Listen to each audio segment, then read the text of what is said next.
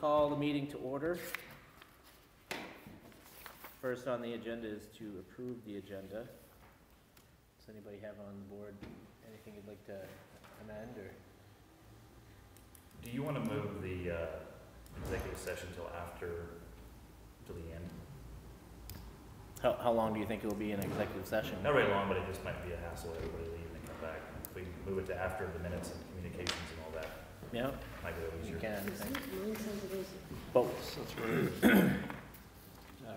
Are you kidding? No, We'll be, mine says it is at the end. No, Does mine- yours say that too? no, mine shows, All right, let's. Well, you So need to that's get, funny, so yeah, you got the cut printout off. version Yours has got it, cut but off. our packets don't. mine's So right, this printed version, oh, right here. it's at the end, but in the packets it's not, so. Okay, so never mind. It's posted. It's actually posted out the right way, so Okay. it has been moved to the end. Okay, Oh. all right, So disregard. so we're good there. All right. Anything we want to add, or? We want to move the new member for the Energy Committee up so that he doesn't have to sit here quite so long tonight. Sure, yeah, we can move them right up front. How's that? So we move him up front. Yep.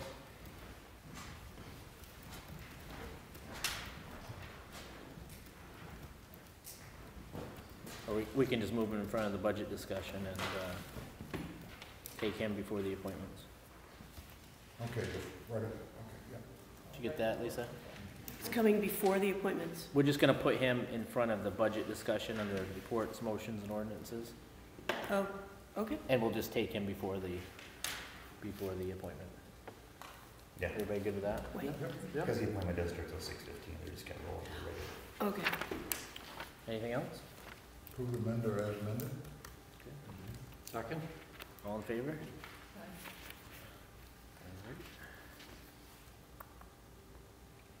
And we will move to public comment or inquiry. Anything that anybody from the public has that is not included in tonight's agenda would be the time to raise that. So I think Lucian. Okay, Lucian Henkel, for the record. I live up Sanders Road, and as you go up Sanders Road from Christian Hill Road, you come to a spot in the road that's extremely narrow, and there's two large outcroppings of ledge on the right, and up near the top there are about 4 very old trees that are rotting out, and it's a very narrow and very dangerous spot. And this slot, as I call it, as you're going up, is just before you get to the top where Wilson Hill Road goes off to the left.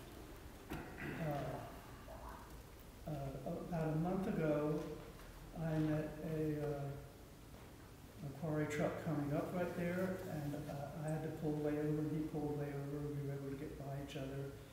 He had a very hard time getting started back up the hill.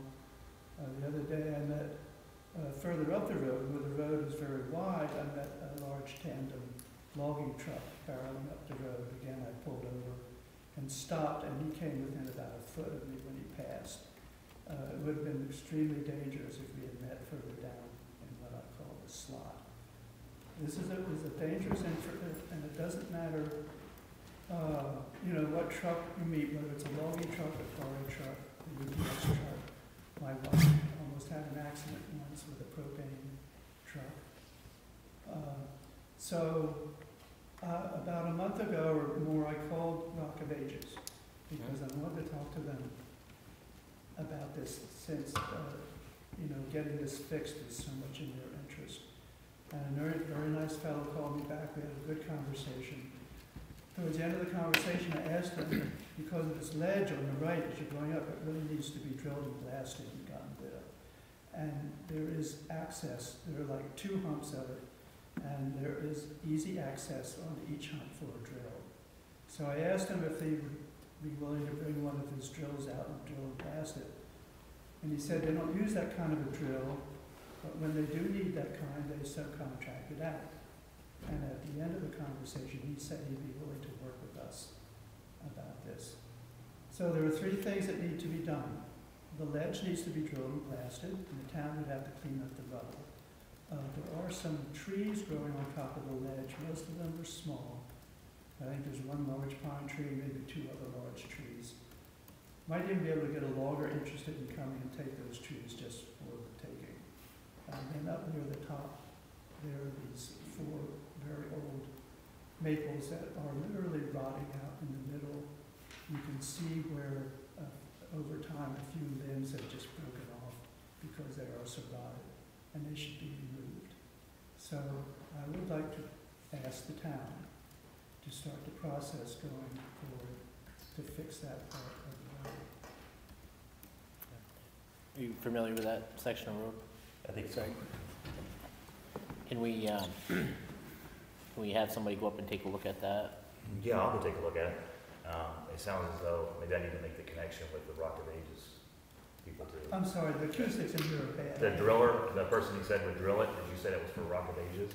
Yes, Okay. from management called me back. Okay, do you happen to have the, or can I get the contact information Yes, from I you? have his name and phone number. I figured you did. Okay. So yeah, if you'd like me to, I can reach out to them and just maybe get an idea of what we're looking at for a timeline and a cost. Go from there. So we probably won't have enough time at the next board meeting. Next board meeting is actually next week. Send it to you. So, could we put a follow-up on our meeting after that, which would be January 14th? I can try it. I'm gonna be Just- gone for a week. See where we're at that point, and, it may take a little while longer than that to get the information, Yeah. but. Yeah, I mean, it sounds like it's just we're gonna be kinda at the mercy of them as far as when they can budget it, or when they can schedule to get it in. But I'll reach out to them and see if I can at least get a cost and take a look at what it's actually gonna cost, what it's gonna take for our people to do the rubble removal and all that. Yeah, the town Start looking on it. crew could probably get rid of most of the little trees. As I said, there are like 3 large ones. I mean, they could cut them down too, but it might be worthwhile for somebody, especially if Sure. one of them's a large pine tree, it might be worth something to Yeah. somebody. Okay, well, if you want me to, I'll go out and take a look at it and we'll kinda get started Would on you it. mind if I came along, cause Sure. okay, you wouldn't mind? When do you wanna do it? When do you wanna go out there? What's good for you? When would you like to go out there? Anytime it's convenient for you. Okay. I'm probably going to be gone tomorrow, maybe Wednesday or Thursday this week I might be gone, but otherwise I'm How about pretty much tomorrow? available. Tomorrow? Tomorrow, sure. What time? 10? 10, 10 o'clock tomorrow. okay, I'll meet you there. tomorrow at 10, Okay, all right, good. I'll meet you there. If we're gonna cut trees, even though they are not right away, we've got to contact the landowner of Yeah. the trees too. I talked to Yep. John, who mentioned something about that. He lives in the house at the very top, right on the corner where Yeah, Wilson my name Hill is John Road is. Presser, I live at 14 Wilson Hill. I'm closest to that point. Now, I agree that that should be moved back, but there's an advantage to the way it is. It's the only thing that stops cars and trucks, all sizes, it keeps them slowed down. Because I see cars and trucks coming north and south, well, mainly they're headed south, at well over 25, till just, they pass my house, and then they say, oh, I gotta slow down here, because I can't see what's coming up the hill. Now, if it's wider and they can see, I don't have to slow down then. Now, again, I wait for cars, trucks coming up, I expect it. But yeah, it would make it a lot nicer on everyone, but it's gonna speed up traffic. And that's gonna be more wear and tear on the road. So that's just, you know, my opinion. I'm the closest one to that spot, so I see it a lot.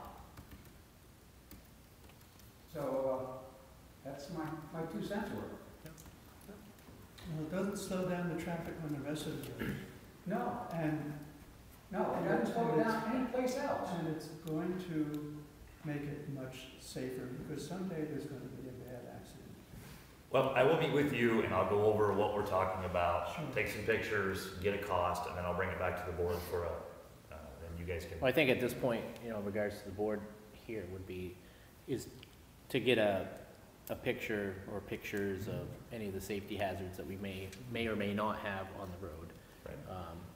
And get all the information, and then we can start that process. And I'll bring it back to you for future discussion. So I'll meet you at the top of the hill, and there's a wide space there right at the top Okay, by Wilson Hill Road. okay, I'll see you at 10 o'clock. Thank you, tomorrow 10, thank you. Yes, sir.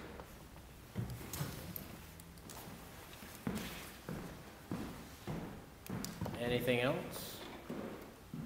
Anything not on the agenda? Hearing none, we will move on. Let's see.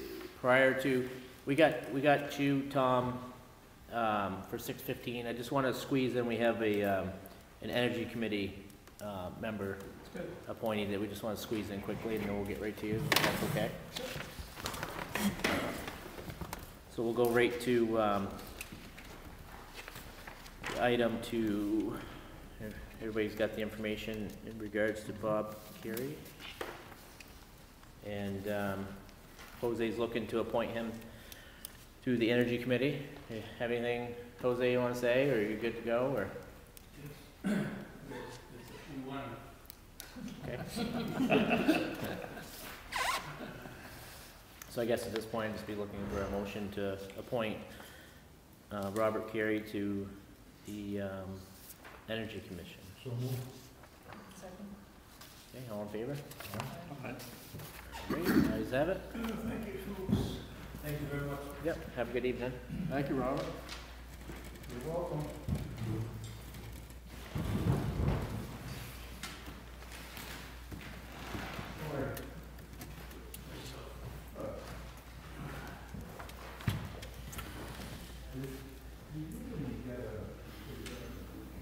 Just want to make sure I wrote that down. The last one, you're meeting with him tomorrow at 10, is that what you said? Yes. Yeah. Motion.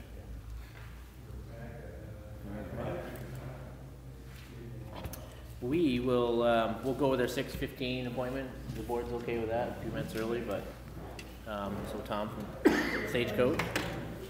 Thanks for having me today. As you might know, I've been Bethel Stagecoach representative since 2014.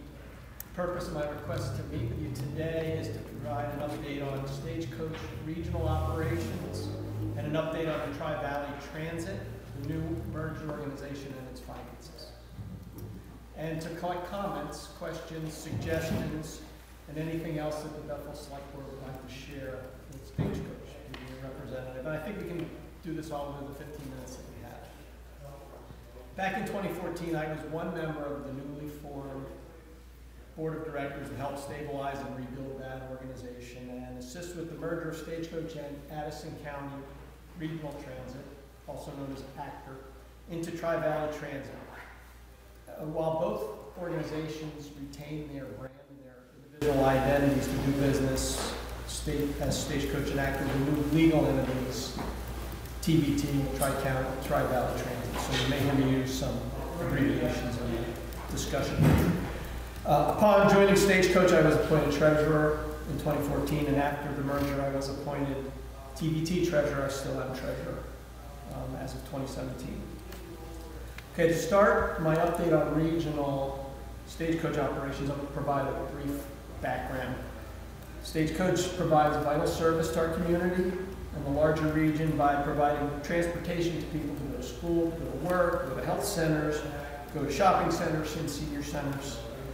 Currently, through the Stagecoach network, Bethel residents can go to points north, up to Berlin and Montpelier, and points south, Red River, Woodstock, London, Hanover, and to our communities in between. What's new since we last met is that within the new TVT organization, we've established 2 regional operating committees, or ROCs, R-O-C, ROCs. I'll refer to those as OROC, Orange County / North Windsor Regional Operating Committee, which is Stagecoach essentially, and Addison ROC, AROC. The purpose of these committees is to ensure the service meets the needs of the community.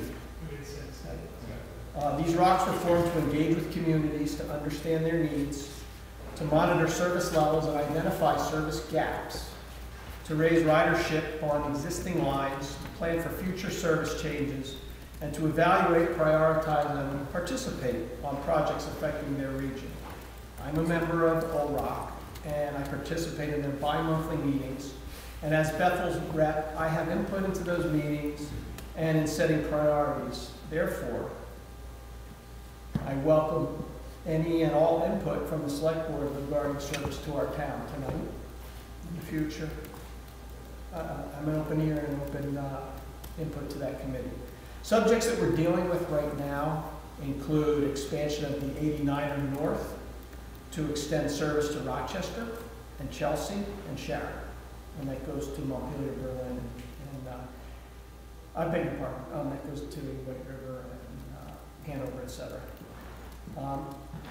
Expansion of the 89er North, which goes to Montpelier and Berlin, and extending service to Barre. And we're in the initial stages of a pretty significant project, a 2 to 3 year project to replace the Bradford bus barn in coordination with V-Trans.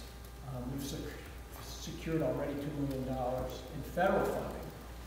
And the next major steps involve hiring a project manager, hiring a contractor, additional fundraising from foundations, businesses, and other local sources. So before I move on to update on Tri-Valley Transit and its finances, I'll ask the select board if they have any comments or questions, concerns related to stagecoach services in Bethel.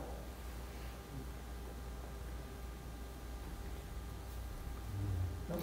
No. Okay, I'm here and available later on. So I just wanted to know that we have the added committees below the TBT to really focus on service and understanding gaps and fixing those.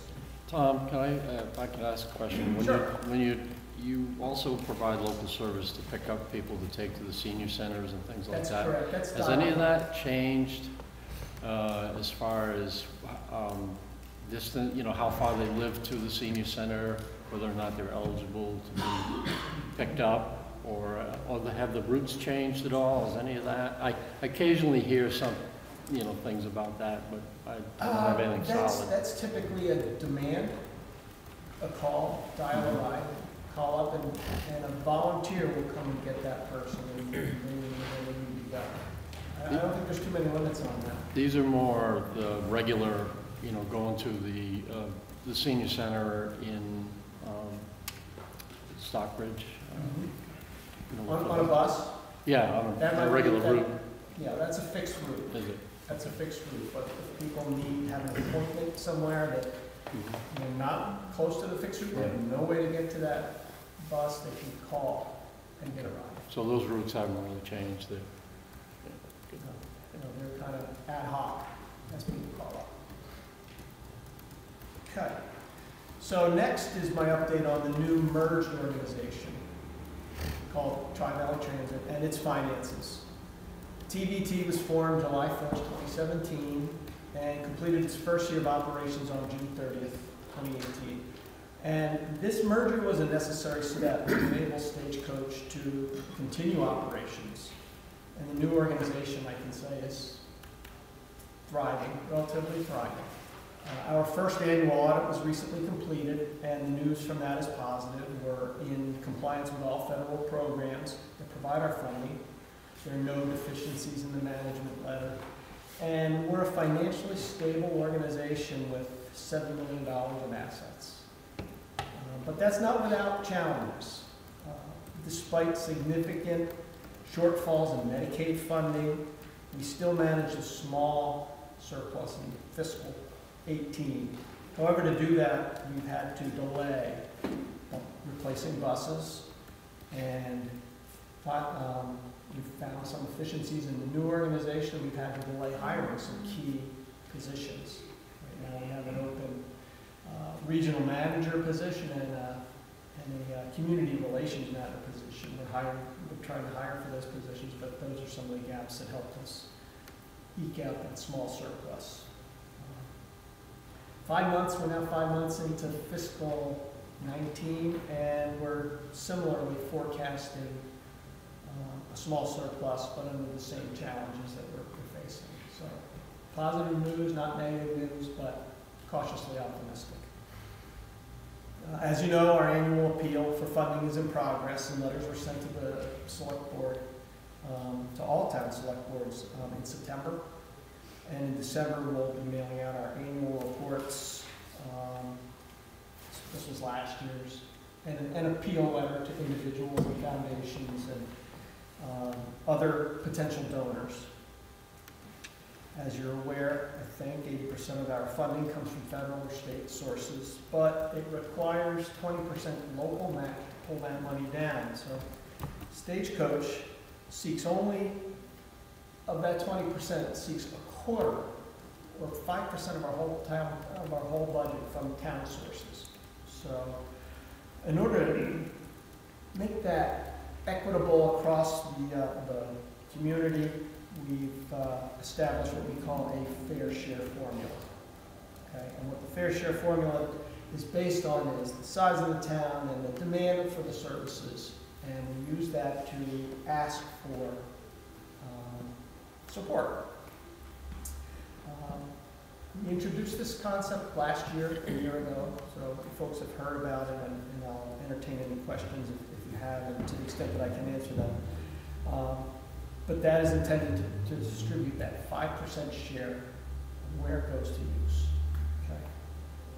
Most towns are contributing less than their fair share, and we at Stagecoach and at TBT across the mountains to Addison County would like to gradually bring these up. I will say of that local match at 20% that we need to raise locally, 5% from towns, the other 15%. Stagecoach is taking on the responsibility of raising that money.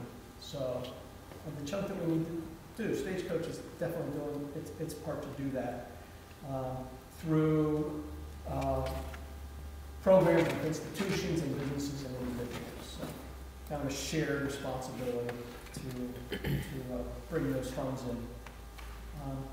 Last year, Bethel's fair share calculation was $5,900. And in our last year's letter to the select board, following this approach of gradual increases, this is something that we've been working with for a little over a year now. We asked for $4,500, and Human Services recommended $3,500. On the floor of town meeting, primarily due to increased services provided to Bethel from the data that I had and that I could share at town meeting, I requested an increase of $500 to $4,000, essentially splitting the difference between what the committee offered and what Stagecoach had requested. So that passed, and $4,000 is approximately 2/3 of Bethel's fair share, just for relative purposes. Remember, we want to gradually, if possible, all towns to gradually meet their fair share. So not sure that the time is right for an increase now. We've already received the letter back in September.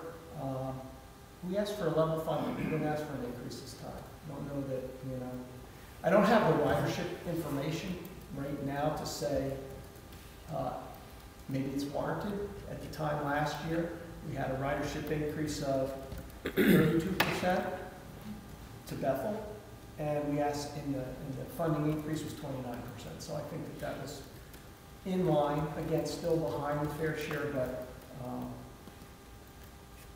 still within reason.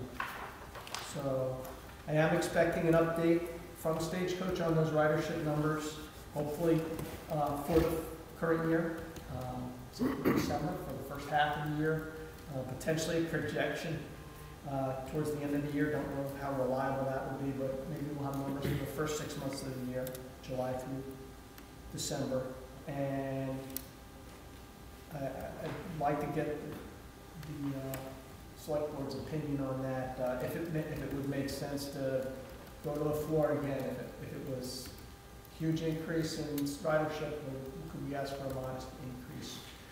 I don't know what's in the budget right now, other than we submitted a request level funding for $4,000. So in closing, I'll ask the select board if they have any comments, questions, concerns. Regarding the new TDT organization, its finances, the fair share formula, our approach to gradual increases, or our request this year for level funding. Well, I know right now, Tom, we're, actually tonight we'll be talking about the human services portion of our budget. That's usually taken care of through the Human Services Committee. I'm sure they are working on that or have made a decision. But definitely, if we can get the data as soon as we can. I know last year when we were looking at it, the increases were, I guess you guys were tracking the increases, you know, where we were just a couple of years ago at 4,000 riders. Maybe I think 10,000 or something was, if I remember right, I have seemed to be the number. Does that sound about right? Yeah, there was, So there was quite a significant increase of ridership foreseen. I just wonder how that actually came, you know, if it did come to.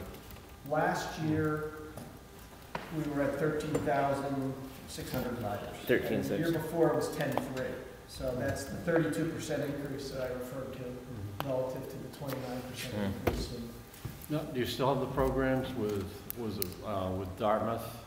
Oh, yeah. But are they able to give you some funding too? No, they're pretty significant. That's one of the institutions that gives. The hospital, the college, Gifford has a small program similar to that. Yeah, we depend on those institutions. They're doing what they can do. And I mean, being our representation for Bethel, I mean, based on what we currently are at and, you know, where our fair share ridership should be, I mean, regardless of looking at the budget, where do you feel that we should be for this year? I know you asked for level funding, but. You know, I think that we need to be on a track where it's a gradual build-up, whether that's, you know, to get us to a fair share, whether it's 3 years or 6 years. You know, I thought that $500 last year was, I don't know how much it caught the Selectboard and the Human Services Committee off guard, but I think that's similar. You know, pending what I get for ridership information, I would say they kind of go hand in hand, but knowing already that we're a little bit behind. It's kind of like, as I said, most towns are. Some are in step with the fair share, but most are behind. Well, I can speak to the Human Services Committee. I'm the chair of the committee, and so we have a number of factors that we look at, and then we have 17 or 18 different agencies. So we try to look at, you know, the whole bottom line too, where it comes out. So I think the process that you went through last year was very appropriate to do that. That's exactly what you can do. Any of these agencies can get up at town meeting and do a presentation and make a suggestion and have the town, because the taxpayers in the end are the ones that are putting the money up. So I think that it was very appropriate, you know, that you did that last year. Now this year, once you come up with a firmer number, you can revisit that process again. You know, that's how the process works. Okay. No, I'm comfortable doing that. I'm also comfortable communicating in advance of that. So, like I said, I don't want anybody to feel caught off guard, or we can have that conversation beforehand. I think last year we had I can't really speak to what's going on this year, but I know last year we did decrease from your requested amount, so we kind of anticipated that you would be possibly coming in with that process, you know, a town meeting, and it's great. It works. Has the Human Services, have you guys Yes. completed your process? Yes. Okay. We haven't officially announced it or brought it to the select board yet, but Okay. we did meet last week. Went through our process. Okay. Is that a public meeting when you'll bring it? To the No. select? No, well, we have to present it to the select board next, and then once the select board takes a look at it and makes any recommendations, positive or negative, then we can advise the agencies as to what our proposed amount will be that goes into the budget, into the town report, and into the, you know, proposed to the town taxpayers. That is a public meeting. It is? Yeah. Yes. Okay. Yeah, That will that be 17. 17, okay.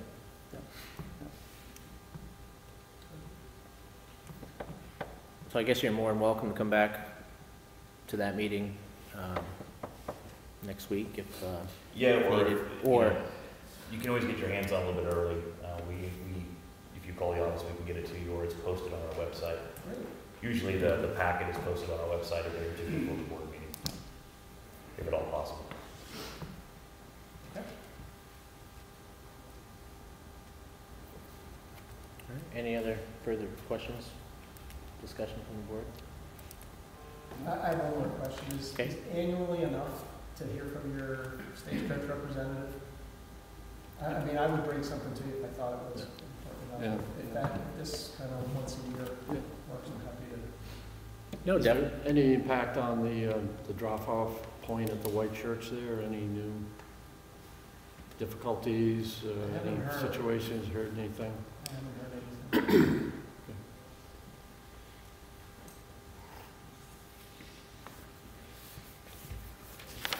No, I would think once a year is sufficient, and, you know, unless something comes up that needs to be brought to our attention, you're more than welcome at any time to come to the meeting, and, you know, we can conduct it as a, you know, public comment period, or you can always talk to Greg about getting on as an appointment, so. All right, well, we thank you for your time, Tom. Yeah? Keep up the good work.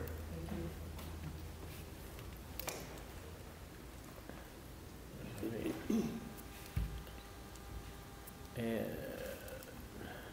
6:30. Is there anybody here for the White River Partnership?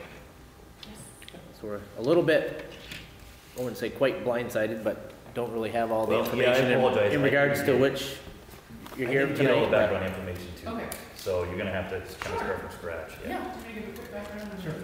Okay, so my name is Mary Russ. I'm the director of the White River Partnership. I'm here with Steve Libby from the Vermont River Conservancy. And we've been working together on a project in East Bethel on the second branch of the White River. So Sam Lincoln reached out to us a couple of years ago and let us know he'd be interested in selling his dam, the high dam in East Bethel. And we funded raising funds to purchase that property, so Vermont River Conservancy is now the owner, the proud owner of 0.4 acres in the dam in East Bethel. And we've received some funds to design a project to take that dam out of the river to improve fish passage and flood resilience in that spot. So we're working through those projects details now and are planning on maybe taking it out in 2020. So we wanted to bring it to your attention to let you know that it was happening. And also to talk about maybe some long-term ownership options. So with that hard note, I'll turn it over to Steve. Okay, thanks. Yeah, my name's Steve Libby. I'm the Executive Director of the Vermont River Conservancy. We're based in Montpelier, but we've worked with Mary on a lot of projects here in the White River watershed. And this particular project is one that we are happy to partner up with White River Partnership as the short interim owner of the property while the dam removal and kind of river restoration work is happening. We actually we bought the property I think in September this fall, and we did have some initial environmental assessments done of the property, because whenever we buy property we look to see if there's any sort of contamination issues, and because this site has been a mill site for 150 more years, there was it's kind of a prudent thing for us to do. So we've done what's called a phase 1 environmental assessment. The consultants didn't find anything terrible, but what they did find was a lot of buried metal.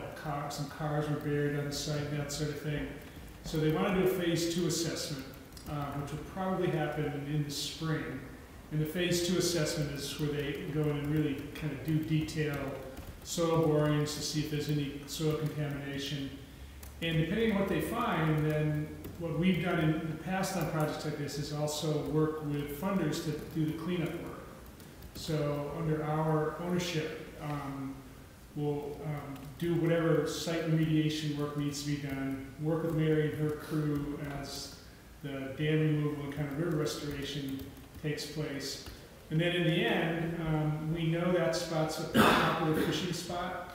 So what we'd like to do is, it's a 0.4 acre parcel, so it's not very big, but They have some, and I don't know if you folks are familiar with that site at all, but there's kind of the upper level, and then there's maybe a 10 or 15 foot drop down to the river itself.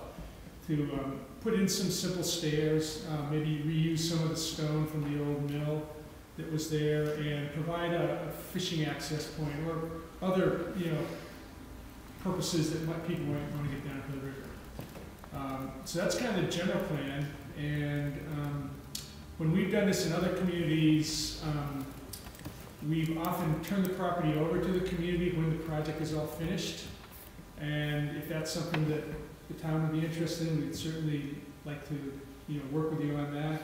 We feel that these sites are, they're like community assets. So having them as part of the community sort of recreational system has made sense in a lot of other towns. So that's ways down the road, I think at least a couple of years. But during our ownership of the next few years, we'll continue to pay property taxes, and we'll, again, work with Mary and push the project forward. So that's kind of where we're at right now.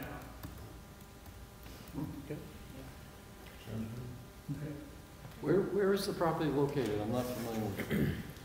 So it's on, is it Furnace Mill Road, something? Yeah, it's where the old sawmill is, crossing from Hyde's. On the southeast Oh, corner okay. of the bridge. Okay, yeah. That Yeah. little, right at the Yeah, store, if you come- Star Hill, Yep. right there, right at the corner there. Yeah, if you come over the bridge, it's immediately on your left. Yes, Yeah. yeah, I know where it is. Yeah, they work in the two-family that's right adjacent.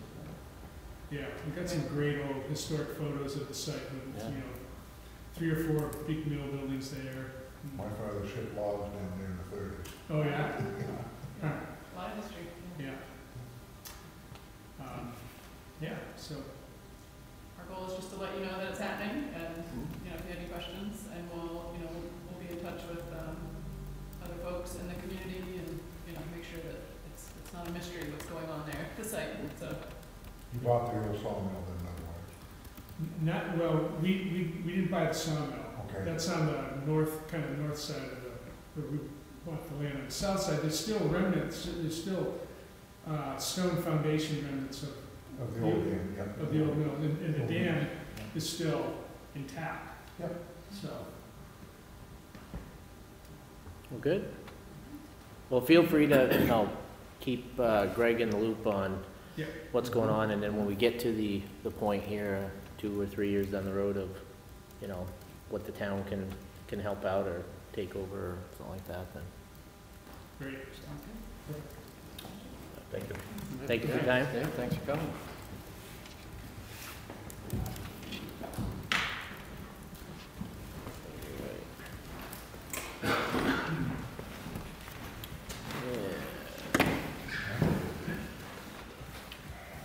So it isn't quite 6:45, but is everybody okay with this moving along to our next appointment? Sure. So we have Du Bois and King. I'm assuming Du Bois and King. Process of elimination, didn't say anybody else, so. We had well, if Greg wants to start, or,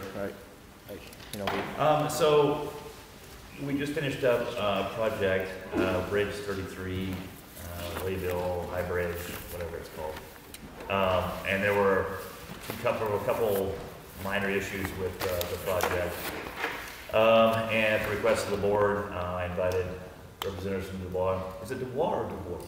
You boys? Du Bois, sorry. Du Bois, yeah. Du Bois and King here to discuss and kind of look back on things that went right, things that went wrong, and how we kind of move forward from there. So that's kind of the introduction. Okay, I'm Martha Evans Mundry. I work for Du Bois and King. I was the senior structural engineer on this project. This is Darren Benoit. He's the director of transportation activities for Du Bois and King.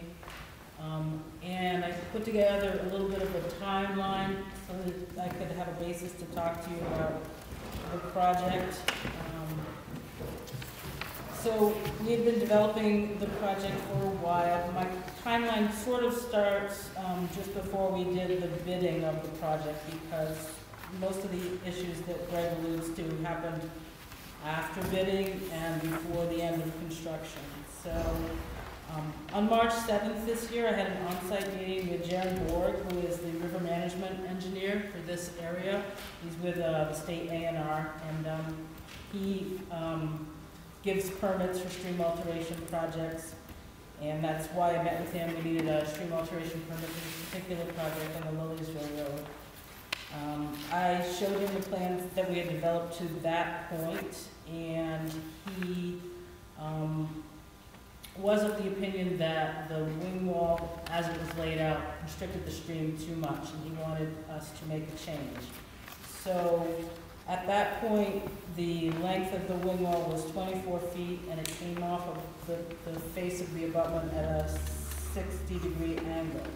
And he said that was sticking out too much into the stream. So he wanted it pulled back about 12 degrees, so it came off at a 72-degree angle. Pulling it back closer to the road like that made the wing wall longer, because if you can get farther away from the road, you have a slope coming down from the road, you can shorten the wing wall. But because we had to pull it in and get out of the stream more, the wing wall got longer. It went to a 42-foot long wing wall rather than 24 because of that change in angle. On March 15th, Jaron approved that plan and he issued our stream alteration permit. Moving ahead to July 20th, we had an on-site pre-bid meeting with potential contractors. And one of the comments at the pre-bid meeting from the contractors was there was a scour hole underneath the corner of the abutment, and didn't plan to fill that in. And we did plan to fill that in. We put out an addendum to our bidding document saying that that scour hole would be filled in. So that was included in the bid documents, and on August 7th, we opened bids. We had 4 bidders. The low bidder was Cold River Bridges at $192,000. There were, as I say, 3 other bidders. The high bidder was $244,000. So my engineer's opinion of probable construction cost to Greg at that time was a little bit over $191,000 plus a 20% contingency, so a total, including that contingency, of about $230,000. I know that Bethel has a grant, got a grant from V-Trans for Class 2 TAN Highway road improvement. So anyway, at that point, my estimate, including contingencies, was $230,000. And our low bid was $192,000. On the basis of that information, Greg approved the bids, and we awarded the contract to Cold River. We had a pre-construction meeting on September 5th. On September 21st, I get a call from Greg that the plans indicated that the foundation would be built on bedrock, and that they'd gotten to elevation for part of the wing wall, and they'd found no bedrock. So at that point, we need to think about, okay, perhaps we need a change of design. So I proposed a change of design. Greg showed it to Cold River, and then there was a call from the contractor, Cold River, saying we want an on-site meeting. They were concerned about the redesign and how much that was going to cost. So after a meeting on site and some more discussion, I came up with a second revision to the plans. It was more like the original plans, but took into account the fact that we didn't reach bedrock and we were on glacial till instead of bedrock. So we proceeded with that to the point where the contractor got about halfway done with the foundation for the wing wall. And they wondered at that point, as they got further away from the stream, whether they could raise the foundation up a little bit, or we could save materials, save on time, get the project done sooner. So we decided to raise the back part of the wing wall up a little bit farther. Keeping in mind not to raise it too much so that future scour would not be a problem, because that's a concern always when you have a wing wall next to a river. So on October 4th, I received the first change order from the contractor in the amount of $61,610. That change order was for 300 extra yards of excavation, 300 extra yards of backfill, additional cost for their coffer dam having to be deeper than it was initially planned to be, 70 extra cubic yards of Class C concrete, which is what the bottom of the foundation was being built out of, and some additional cost for mobilization. Greg and I talked about that first change order based on the fact that they didn't hit bedrock. We felt that it wasn't unreasonable what they were asking for. And then on October 16th, we received a second change order. They had made some modifications to that first change order, and it had gone up to $66,626. And there was an additional change order. Change order number 2 was for additional cubic yards of Class B concrete and reinforcing steel. The reason for that second change order was that there were some errors in the calculations of the initial quantity for Class B concrete, and the contractor had gone through those 2 particular quantities and come up with a different number. The reason there was an error in the calculations was, I believe, that when we made the change from a 24-foot long wing wall to a 42-foot long wing wall, those 2 particular material calculations either were based on the wrong set of plans or never got updated, and so there was an error in those calculations. So the total of change orders wound up being $88,300, more or less. So on October 19th, we had a meeting. Greg, the town manager, Jim Holler, who's the contractor, Cold River, and myself to review both of these change orders and to see if there was any negotiating room in getting the change order costs down. Cold River was pretty adamant that they had expended this effort to get this done, and they did not feel that any of those quantities were negotiable. They felt that they would do every penny of that. And that pretty much brings us to where we are today. I will say that our original contract with the town of Bethel was for Dubes and King to be done with the project at the point that the bids were ready to be received. Because of some of these issues, I've had several more site visits and field visits to Bethel than were originally in our contract, trying to resolve some of these issues with overruns. And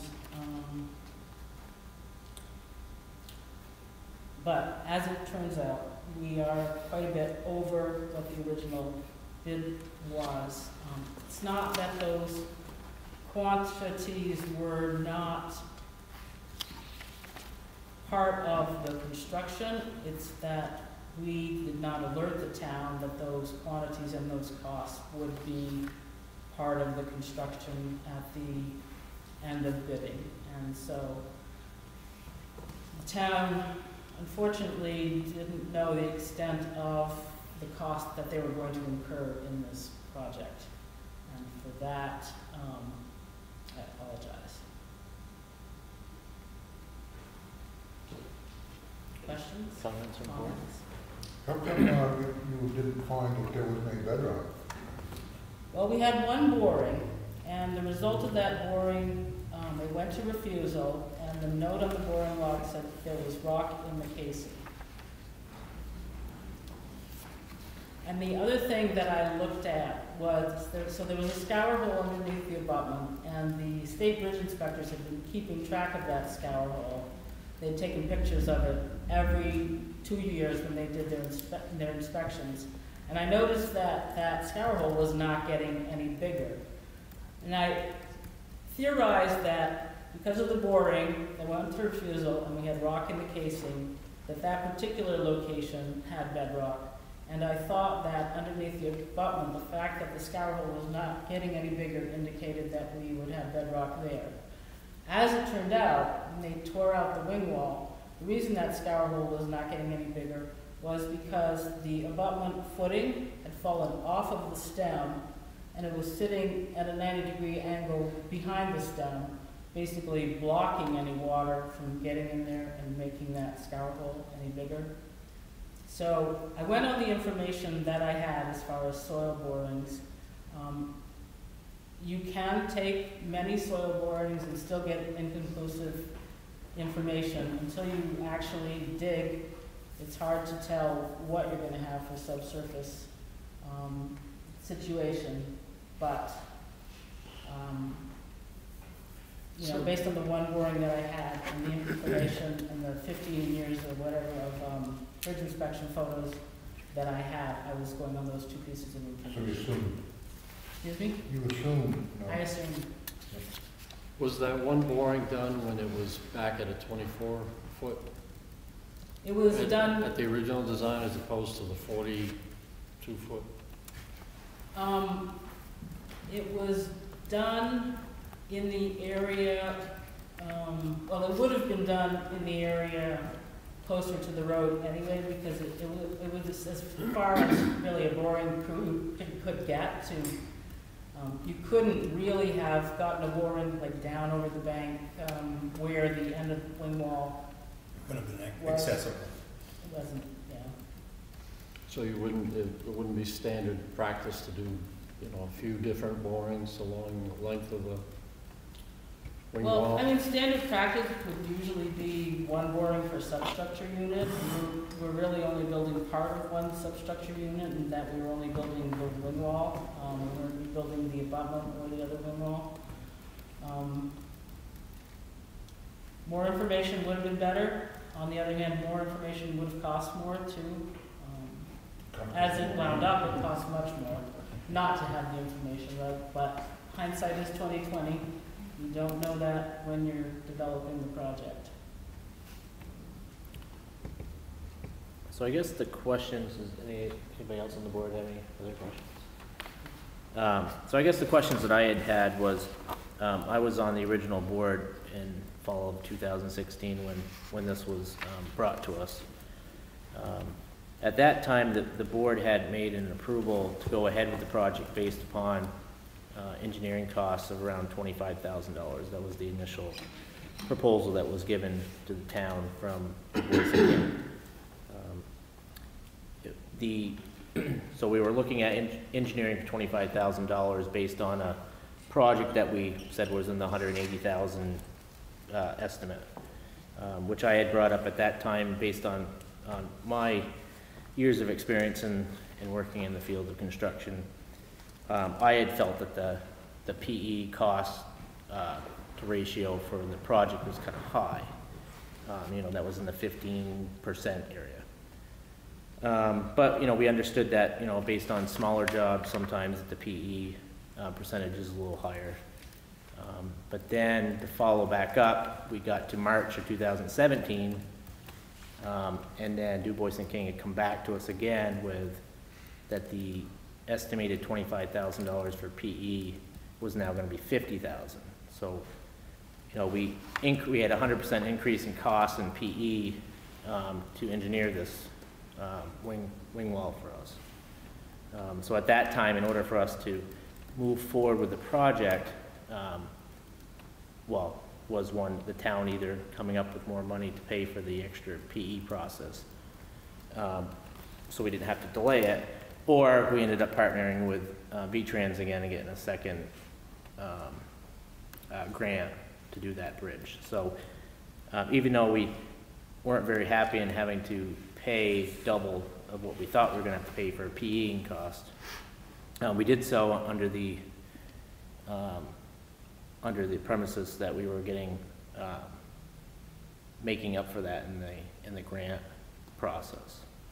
So then we, you know, we've been Greg's been very transparent with us through the process, through select board meetings. So we've been kind of up to date with how the project was going, And then I guess we were just kind of disappointed to hear that, you know, that the PAing process that doubled in cost now kind of failed us when both on the technical end of things as well as the financial end of things. So, I mean, none of us here are PEs, and that's why we don't put our stamp on that project, but we do, however, contract, in this case, Du Bois and King, to do that work for us.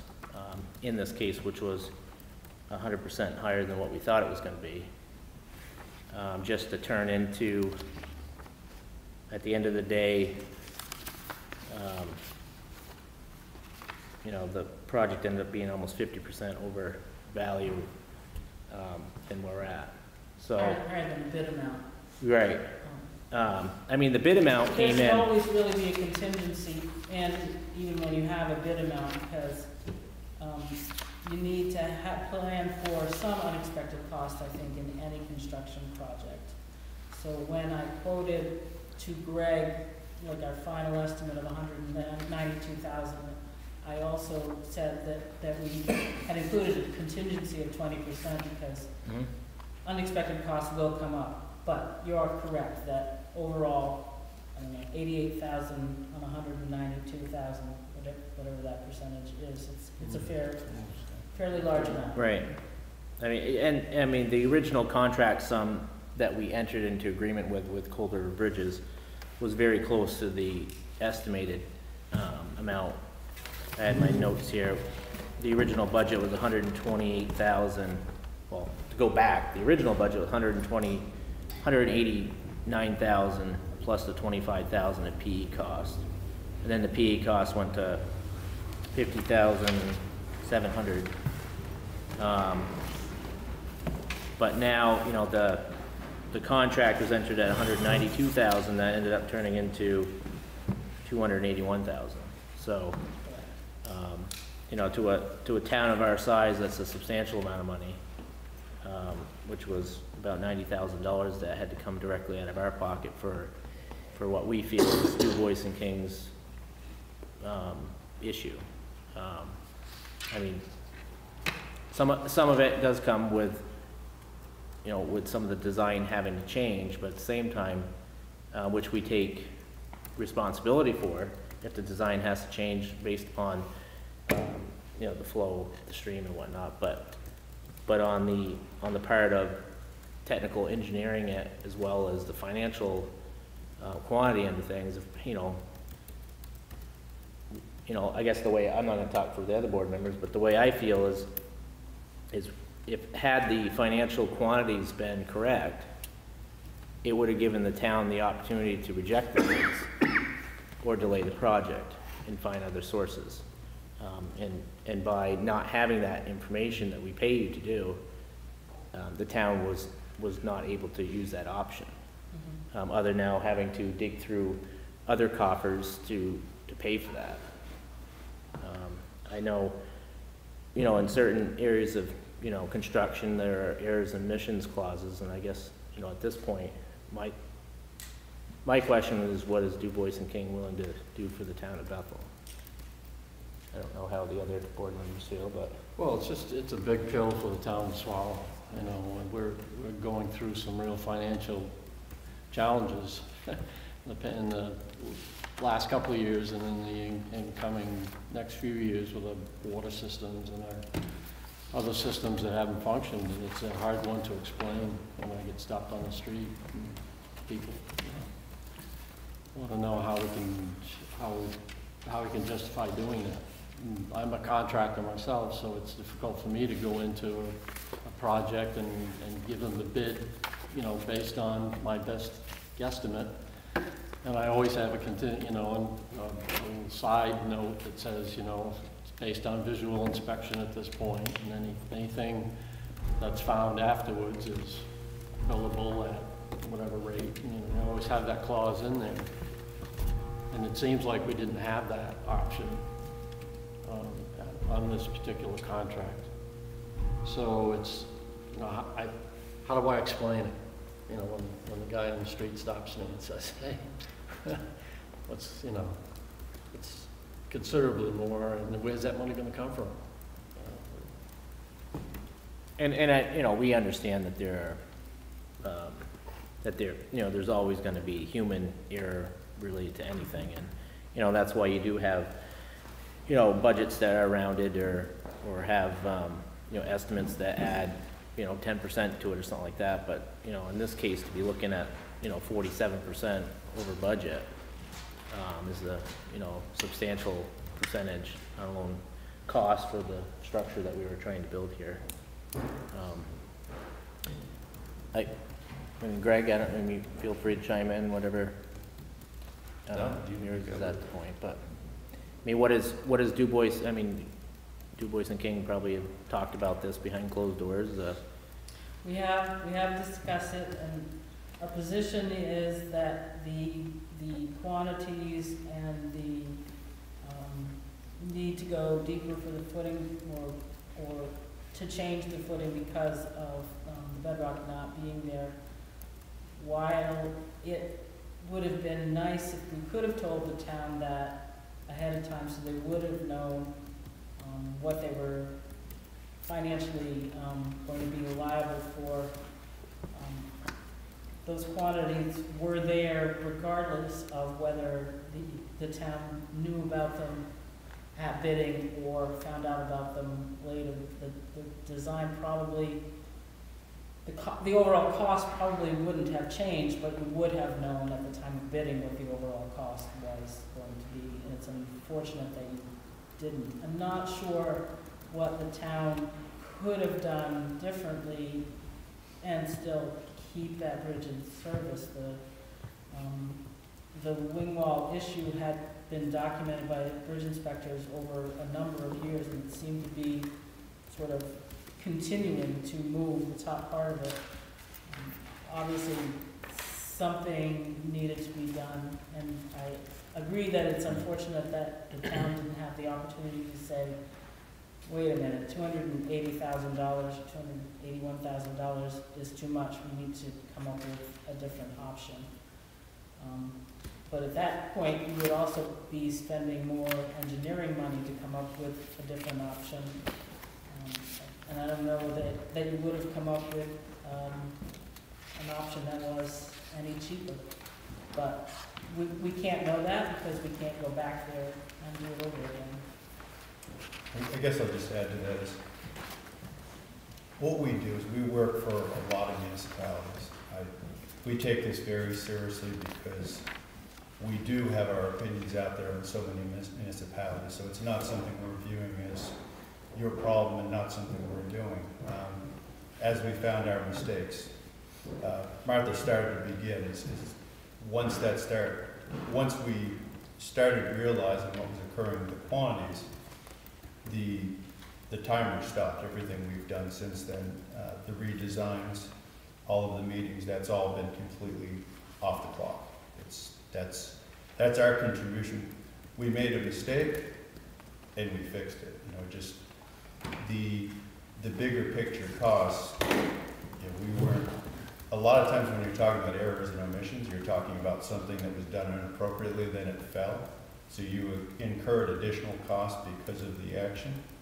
In this case, and that's where Martha was going, is that was always there. Unfortunately, we did take away your ability to make the decisions on that, on whether to move forward or not. And that's the part that's certainly frustrating to us as well as you. The geotech, the way Martha was describing, it's pretty much the standard of care. Is you take the borings and then you're looking for other things. Is there a ledge outcrop? Or there's always a certain amount of inherent risk of dealing with geotech anyway, because you don't know what's under the ground. And unfortunately, in this case, it didn't work to our favor. This isn't. If I was looking at 10 of these projects out through there, looking that we had multiple pieces that we were looking at, that's not outside what I would expect on this type of project. So would you say on average, to piggyback on that comment then, so you're willing to say that being that this wasn't outside of that, then a project running over 47% is average? Not average and not even typical. Geotech is more of an art than a science as far as the understanding the ground based on just a few data points. So as we're looking at founding a foundation of a bridge, now typically we're dealing with a whole bridge, so you're doing almost quarter points, you have more data points. With an isolated piece, there was some access issues where how many of these were you going to get in the proper location? So in this case, I think you probably find most engineers would be approaching this would have done just one boring. And with the scour hole was giving us the type of evidence that what we were seeing from the boring seemed reasonable. And it's, if you go through an entire career, you can remember a few of these. It's not something commonplace, it's not some extra we put on every single job. I probably had 4 of them in 30 years that really, you just weren't able to predict based on all the other evidence you were looking at. But that is in fact what an engineer does, is look at the preponderance of the evidence in front of you and make your best decision. And that's, so the geotech is a little bit different because I think we interpreted the evidence we had in front of us, and unfortunately that wasn't the case. And I guess it doesn't matter now, it's, you know, water over the bridge, but the, the change orders that were accepted from the contractor, how were those presented from the contractor? You know, did you ask for, you know, typically working for the state of Vermont, let's say, they'll ask you for your cost plus, you know, so you have to show them your cost, then you get 10% or 15% depending on subcontractor or not. How was that determined in this case? So the contractor, Cold River Bridges, he plotted up revised sections and did average end areas for the materials that he was asking for additional quantities on. And he also made some modifications to the way he was doing those sections in order to basically save the town of Bethel some money. Because usually you would come up from the back of the footing, you would come up at a one-on-one angle, and the material included above that angle would be either excavation or backfill. The fact that they had to go down deeper, he took that amount, that area that was down deeper, and he basically moved his slope line up. So he did average end area, he showed us his calculations, he showed us his sections, and it was based on actual in-place quantities from those sections based on changes of the footing elevations and excavation limits. So essentially he took the quantity and that was to the contract unit price? Yes, he didn't, Yeah, exactly. didn't change the. And he verified with the, like the rebar with the weight, the tickets, and then the concrete, he had trip tickets and all that, so we verified the quantities based on what was actually sent to the site. Well, I get that, but He also pointed out to me that there is a clause, and we were basing our items on V-Trans's standard specifications. He did point out to me that there's a clause in there, if you go a certain extra depth below, you're allowed a premium, basically a raised unit price, and he wasn't charging the town of Bethel that, which didn't help, I've got to say. Well, it helped because he might have been entitled to that, but he wasn't claiming it because he realized that the town of Bethel was already in a bad place for the cost of this project. So he agreed to forego that premium cost for additional material and just based it on the contract prices.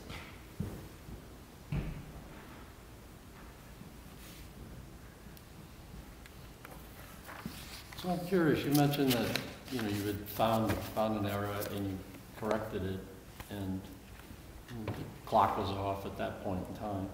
But there was an additional $25,000 in engineering costs above, right? We came back. That was prior to getting to the bidding get phase. to That that was point. negotiated before we even completed the. Went from 25 to 50. Yeah.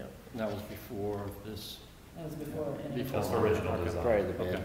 Some time ago, Du Bois and King, I believe they did studies on a number of bridges in town, and those each had their own unit costs. When I came back in front of the board, when we finally got to the point of what we call final design on this, there were a lot of different elements.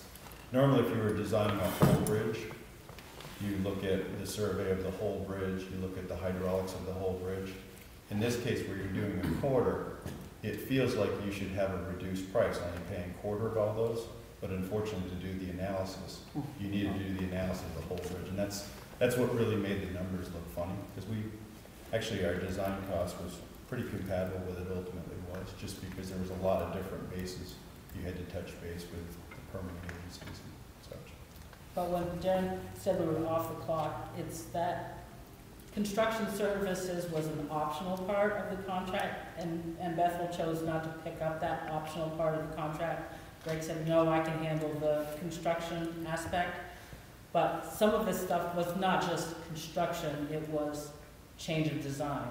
And that should be on us, but we haven't been charging for any of that because of the errors that in calculation and quantity. So we haven't been charging since the bidding, basically. Any site visits, any field visits, this is a visit here. We're using it to make amends, basically. It's not really a one-to-one of we made the mistake and then we fixed it. There's a little bit of work outside that we just said, you know, that's where we're finding the balance between we made an error and we're trying to make amends.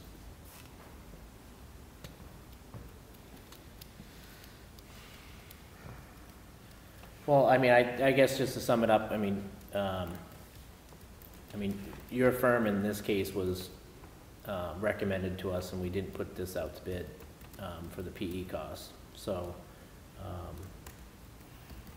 and then from it to go, you know, like we just said, you know, a certain amount, it doubled just in PE costs, and then when we're building it, we're 47% over based on whatever the factors are. You know, it's a bit of a tough pill for us to swallow, as well as, you know, we're pretty discouraged in regards to the next time, whatever project it is that we do. You know, in the past, we've just signed you up to do work. You know, maybe down the road it'll end up being bid out or not being used, or, you know, so I'm a little disappointed that Du Bois and King isn't willing to do more than what they have done in regards to this, but I mean, at this point, there's nothing else to do, I would say. But we appreciate you coming in this evening and at least coming and facing the firing squad rather than not, so. Yeah, we certainly apologize for this situation and do appreciate the opportunity to come in front. It's not a situation we like, I think, any more than you do, so. We'll remember it. So, do we have anything else on board? Are we good, or we're over time here on some appointments? So, appreciate you coming in. Thank you. Thank you. Thank you for your time.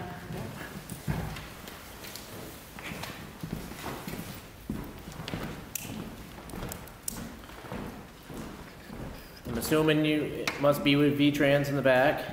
Yeah, absolutely, from one bridge to the other. Right? Yeah. Are you sure you want to go tonight? No. Yeah, jeez, that was a tough one to follow, right? Yeah. Well, this is a bridge that isn't built yet.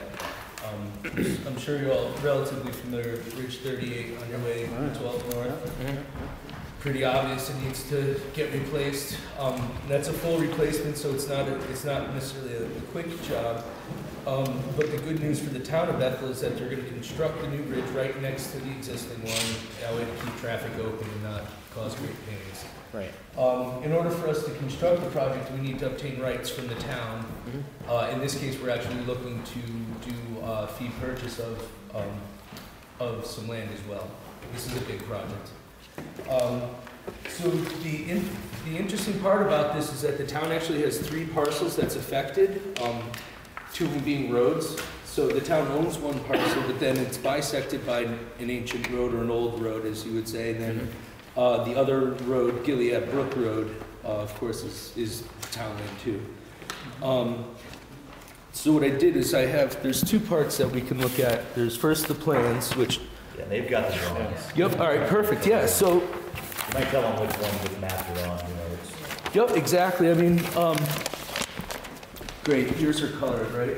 Yes. Perfect, yeah, so, and I tried to keep the same colors. I lost the files in the fire, so I had to recreate it.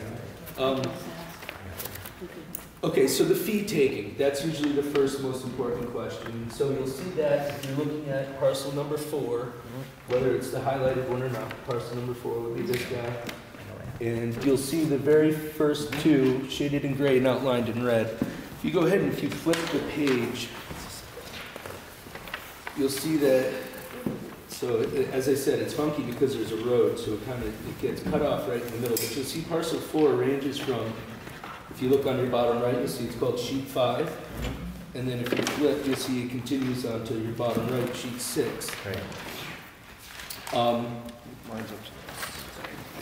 Fine. Nope, we're good. Oh, do that. And so, all right, so backing up to the fee taking, that is the stuff that's in red, shaded, that's outlined in red, shaded and in gray. And if you were to flip back onto page 5, you can see that the fee taking is right along the easterly side of the road. And what we're doing is we're widening the approach to the whole bridge. And so that's why we're doing that. As you're looking at page 5, you'll see the yellow, which is on top. The yellow is called all rights, titles, and interests. And although it's not the easiest thing to explain, it's basically what the state already owns to the center line. So it's the existing right-of-way.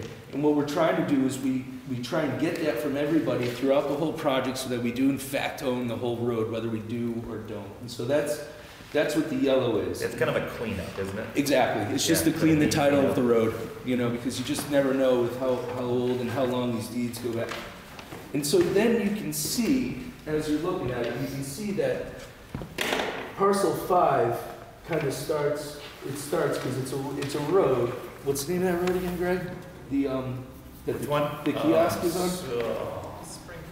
Spring Hollow. That sounds about right. Yep. Yes. Yep. Okay, so that's where. And so you can see that, so parcel 4 is really from here to here, but because Spring Hollow Road goes like that, it goes in between. So that creates a second parcel, which is called parcel 5.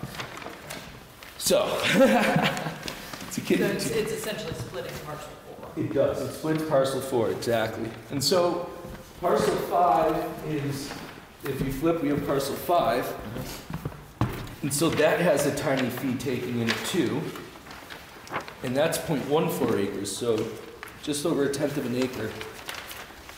And that's right of way. That's the right of way piece, isn't it? That is a fee taking on parcel 5. I know it's a lot to look through, I apologize. Let's see, here's fine. It's on all the other So, sides. yes, and so basically, yep, exactly, that's an 8. Doesn't have to look through, right? That's why it's because it's 3 parcels, it creates all this paperwork, which makes it a little harder to interpret at the end of the day, because there's so much flipping.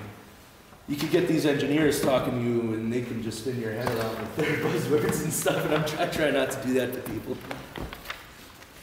We went through this last June with you, I believe. Yeah, I tried, I'm better at it now. But we did. There was a few questions, I believe, that we were asking about, and I think you probably solved them. We did. I think the we did more biggest question that we had was on the deed, we have a FEMA. FEMA has rights to one of the parcels, and so we just need to make sure that to stay within that, we weren't building any structures, and we're not. Right. We are taking and removing the kiosk during the process of construction and then replacing it, but that doesn't put anyone in a bad position or violate any It doesn't rules. change the access down to that area. No, That in was the fact, other piece, was we'll the rebuild it. maintenance agreement. Right, so, and even though the maintenance agreement is not something we're looking to sign as this part of the process, the way that Bethel retains their rights is that now that we own this parcel of Spring Hollow Road, we're actually gonna give you a maintenance agreement so the town can still maintain it. So we're taking the rights from you, buying the land, but then we're giving you the rights right back so you can maintain it and get down to whatever's down there. And that's exactly what's happening on parcel 8, which is Gilead Brook. So on parcel 8, the impacts are really minimal because there's just that idea of we want to own an approach. And then, yeah, see, that's right here, this guy. Yeah, right here. So we're asking for a temporary approach. Yep. So that's during construction, we can maintain your road, so you don't have to do it. And then a permanent right to maintain the guardrails. That's the big ugly green lines I drew. And that obviously, so if someone decides to put their car into it, the district will come in and fix it and not have to obtain permission every time. So how does that impact the property owners? There was a private well, there's the old schoolhouse, right? Oh, yeah, we took a lot from him. He lost about an acre. Yeah, we paid him about, he did all right. We came to good terms. Because he's gonna be right in the middle of the construction. Yeah, he's impacted. And his house is gonna. Yep, right now the bank that holds his mortgage is reappraising the property to make sure that they don't have any money up, which part of the process. So yeah, so those are the 3 parcels and that's how it's affected. And of course with the way engineers work, they decided a little while ago that my deadline was at the end of the month. So we're here. But Greg and Greg's been great. We've been talking openly for about a year and a half. As I said, the files walked away on me when we lost them in the fire at the National Life Building, so I didn't have this project on my desk for months. And so then it came back. now I'm here. But yeah, I'm welcome to answer any other questions if someone has. So I think our biggest concerns through this process was more, protecting the Spring Hollow piece that we have down there. How would that look during construction? And how would that look after construction? I think was probably our 2 biggest questions. Yep, after the road is going to be rebuilt to its current state or better, so the access. So and that goes as far as the rights that we're taking. Yeah. During, I don't see any fences at all. So There's no fences. during construction activities, it's going to be residents an open, will have full access to It's going to be an open area. It's not fenced off. So I would imagine they would stage there. Yeah, because you don't really know. See, that's the thing, Greg. I think you're right because see how they're taking this access? Yeah. They're using that to get under. Yeah, I don't think you're going to have access probably during part of construction because it's a construction project. They're most likely going to stage your equipment and materials there. And that'll come and go. Well, what I mean is they bought the Davis property after the fact. Yes, we'll get to it. Oh yeah. That road doesn't change. They're going to put it back just the way it is. It'll just be owned by them and maintained by us. So yeah, but our Spring Hollow section is off of these limits. Right. So during construction, you're not going to... Well, I'm talking about the entrance and the roadway to get down to Spring Hollow currently. That won't... They're going to have... That won't be... That people still have access to get down there because... Yep, well, because the construction limits don't go all the way down into right, it. There's a gate there now, and I think the gate stays. Yeah. But so I think, are you asking if there's going to be access to that area down there through the construction project? Right. That I don't know. Well, I mean, just looking at what the temporary construction what the rights limits and the rights would be. Yep, absolutely. I mean, our facility, that's the whole road right here. If you look at the picnic tables and stuff, that's down here. Right. So will folks still have access to this? I can actually, I don't know that. During construction. Or if not, can a note be put in there during construction? for bidding purposes? During construction, I'm hesitant to say yes, right. just because of the liability and the, speaking from a contractor's point of view or, a private landowner. I would suggest no. Okay. But that's really going to be, a contractor to contractor, whoever decides to do it and how they end up taking the approach. So that's a question that is safer for me to say no, not knowing how, when the rubber hits the road, how they're going to do it. Because they're going to be coming down through. Yeah, you could see here that what they're doing is that they're going to plan to use this and then use that all to get underneath to where they're building the new piers. Right. Which is a good question, and that just the prudent answer would have to be that. And about how long would the construction activities take place, or what we're figuring? I have that on a piece of paper somewhere.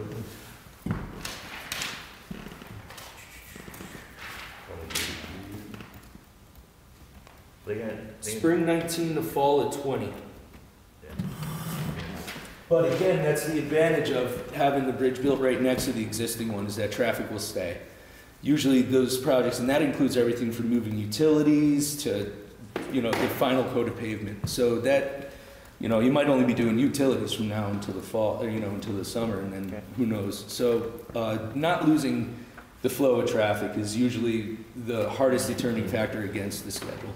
So we'd have to get information out to the public, knowing that period of time. Well, V-Trans will hold a public meeting when the bid's awarded and stuff like that, where the contractor who gets the bid will be there as well. So all the involved parties have all been notified, but they all know what's going on, all the people involved in the project. So now you have the rest of the taxpayers in town, your commuters and stuff like that. But And what we could do, I'm assuming that V-Trans probably has an active link or something that they show kind of the progress of the project and give updates on the progress. Yep, absolutely. Not to mention that there's an on-site engineer with the contractor, and then there's an on-site engineer for V-Trans. And those people make sure themselves we can obvious. put their link on our website or on our Facebook page so people can access I that. can send you right away the link to this guy, which is a really informative. They call it the fact sheet, and that'll even get you linked to the plans if someone was so interested in that far. But this explains the old bridge versus the new bridge and the why we're doing this bridge. Yeah, if you can send that, I'll put it on my website. Keep that. I mean, I think we I'll all, send you the link. Send me a link. I think we all will agree that the bridge, of course, that was probably the only bridge that was left standing after Irene, but out of all of them, that Still one. doing Irene projects, But, so look at it, you know, it's I crazy. think that's the only one that we haven't rebuilt, but, So is there a plan to do anything with the paving of that bridge now? No, It's already no, started that to thing fall is, apart. that's probably gonna fall It's apart already- until they're done. It's already like that would be the, this. what By the would, end of winter, it's gonna be hell. the existing paved, I mean, that section of road is only paved so far, right, currently? That access going down into our facility. Spring Hollow. Spring paved Hollow. down Is just it paved all the way or just No. a portion of it? No, I don't think it's paved. I think it's only paved like 25 feet or Is it something. millings or right? is it There's an paved? apron there. Yeah, just an acre. It's only paved right I think it's about just paved to the gate, isn't it? It was paved at one No. point, but it's No. all broken up. It's only paved like to the I gate or think that's something. most accurate. Well, Yeah. they're required to put it back either It's ancient. as good or Or better better. than, Yep. So it'll be paved up to the gate or yeah, whatever. Yeah, most you guys are just paved. Most likely the apron's gonna come out. Okay. And When then you we'll talk have, to the and then outside afterwards contractors, it'll and be, everything, Yeah, it's yours anyway. you It's guys- better than and hauling. then after the project's completed, it'll have the same access as it always has. Yeah, in that or better. It'll look the same. Okay. Yep. And Gilly is just normal construction. Yep, and because the road is moving a little bit with the new bridge, we have to enter one of those maintenance agreements for your ability to get onto the Gilead Brook. So you'll be crossing part of V-Trans' Route 12 in order to do it, but that's just the back and forth of it. We're just sort of It's trading. normal, it's normal. Yeah, absolutely. I think our big question was the Spring Hollow anyway. Yeah, all that work. Yeah, you know, I mean, if you think about all the people who are directly impacted by the project who are on it, that's, you know, public interest. So that makes sense. I don't think anybody else on the board have any other questions? Do you need them to sign these or do guys sign them? So whoever has signatory power, so it doesn't really matter. They can give me that or, cause I've Yep, got. and I can still tell, have I the old forgot one. to tell the board the good part, you get compensated for this, Jeff knows, he was part of the process. So for the big impacts, it's 4,250, and then you'll have one more for 1,550, and then another one for 900. So, little Dubois and King money coming back your way. Well, we need about another 80,000. Have to do better than that. Yeah, So, ain't over yet. So, yep, what'll happen is, which are, well, it's, we gotta, do you guys wanna sign these or would you rather just, We can make a motion to have you sign it. Yeah, yep, there you go, perfect. I make a motion that Greg signs the necessary paperwork for. Bridge 33. 38. Second. All in favor? Aye. Perfect. Thank you. What the heck was I about to say? Oh yeah, we had a bridge go out in my town up north, and what happened was, the game warden goes down to check someone's fishing license, and he looks at the bridge and he didn't like it, so he calls in the district, and the district shuts down our bridge. So my little town of 1,600 people just had to foot $140,000 just to put a temporary bridge on top to now apply for these V-Trans loans that you had to get for your second PE cost. Like, But that could kill a little town like me, you know, I got a $2 million budget, including this. This requires another. About us. I'm a notary, so I'll ask you a few free I'm items. also a notary. Oh, there you go. You're good. He's like, Yeah. I love the fact that he's like, Bam, you're the partial one. but he's a notary. He's like, I'm All not. right. Date of today though, right? What was that? Date of today? Dated today, yeah. Education class. For 2 hours. There we go. Yeah. There's like 6 of us now. Yeah. That's everything. Yeah, that's funny, huh? Yeah. Yeah, I haven't done it. Yep, so there's original and a duplicate for each parcel. Okay, so there's, Yep. okay, there's my duplicate. Beautiful, yep, so we can have them in red with you. So what's our next project, say, Blue Bush King? We're not gonna build a playground. Yeah, who's your engineer on this project? No one yet, Oh, they were. only a V-Trans They were engineer. moving back. No, someone will have I to, saw her, she was like. you guys are PEing it as well? Rubbernecking. Well, we'll have a V-Trans engineer, and then when the contract goes out to the construction company, they'll have an on-site engineer as well. So ours is named Carolyn, and her information's on that sheet I gave Greg. No, we're just joking. She's a firecracker. If you have any questions, give her a call. She's awesome. All right, Yeah. I was just being facetious. I know, Mo, stirring turds. So did you guys have that conversation about Du Bois, and then you had to bring him back in here and have the conversation First again, huh? Our first time with them. Yeah. No, it's, yeah. Well, we thank you for coming in. I know, I mean, we only had just really what we thought was just pretty simple questions in regards to the access Yeah, you down guys there. are great. But it gets a little more complicated when we had the FEMA buyout piece, and Yeah. can you even take that? You know? Absolutely. And I know, Not that we don't want it, but we just don't know if you need to do it, and you guys were gonna speak with the administrator, the local FEMA administrator, right? I did. That Lauren. got, you're all good there, right? Clear. I could send you that email tomorrow. Pretty good, yeah. Yeah, just have that documentation. Just, Oh yeah, absolutely. Yeah, I mean, it's tough. There's a lot of times, whether we take a portion of someone's land who's in current use, or there's just these little triggers sometimes that create more work for property owners than you wish it was worth sometimes, you know? we're good. Not like the old days, is it? Where you just take it. I'm just kidding. Well, that's next. Like the We got railroad. that envelope today. If you were a railroad, Perfect time. back in the railroad days, take it. It's February 19th, yeah. So is the project on, well, On is schedule. everything gonna be on pace to be bid? It's up to me to get my Spring job of done by the 19? end of the month to keep it on schedule. Yep. And right now, White River Ambulance is on it, so they're signing tomorrow at their meeting. And then I'm just discussing some trees with the neighbors. Because we talked about that bridge prior to the Route 12 job being done. Oh, this And then when- far and then- predates my employment with V-Trans. And then when, You guys been along with this longer than and then when Route 12 was done 3 years ago, we intentionally didn't pave that bridge because this bridge was gonna be done. Yeah, it's right on the People have been driving over Yeah. this bridge for 2.5 years now, you know. Yeah, that's why we were joking to see how long our temporary bridge on School Street's gonna last until we get the funding from someone else. So what do you want that to say? All right. Let's see. Oh, hers. Yeah, you're authorized in her.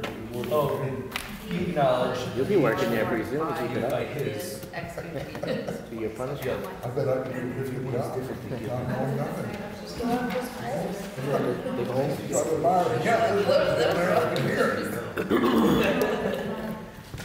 All right. Yep, those will be for. Yep, 3 parcels, 3 originals, 3 duplicates. He gets the duplicates. All right. You all set there, Greg? I believe so. Okay, Thanks. thank you. Yeah. Okay. I'll run you off an email tomorrow if you want, about getting in all the links, all that stuff. Okay. For the public information. Do you have any idea when they're gonna schedule that, the public information? With that, no? Okay, and they're gonna watch A lot of appointments tonight. Usually we only have maybe one, you know. You don't have an actual schedule, right? Hey, we're moving through it. We're about on time, you know. So here's the. You know, about 15 minutes ago. 7:30, right?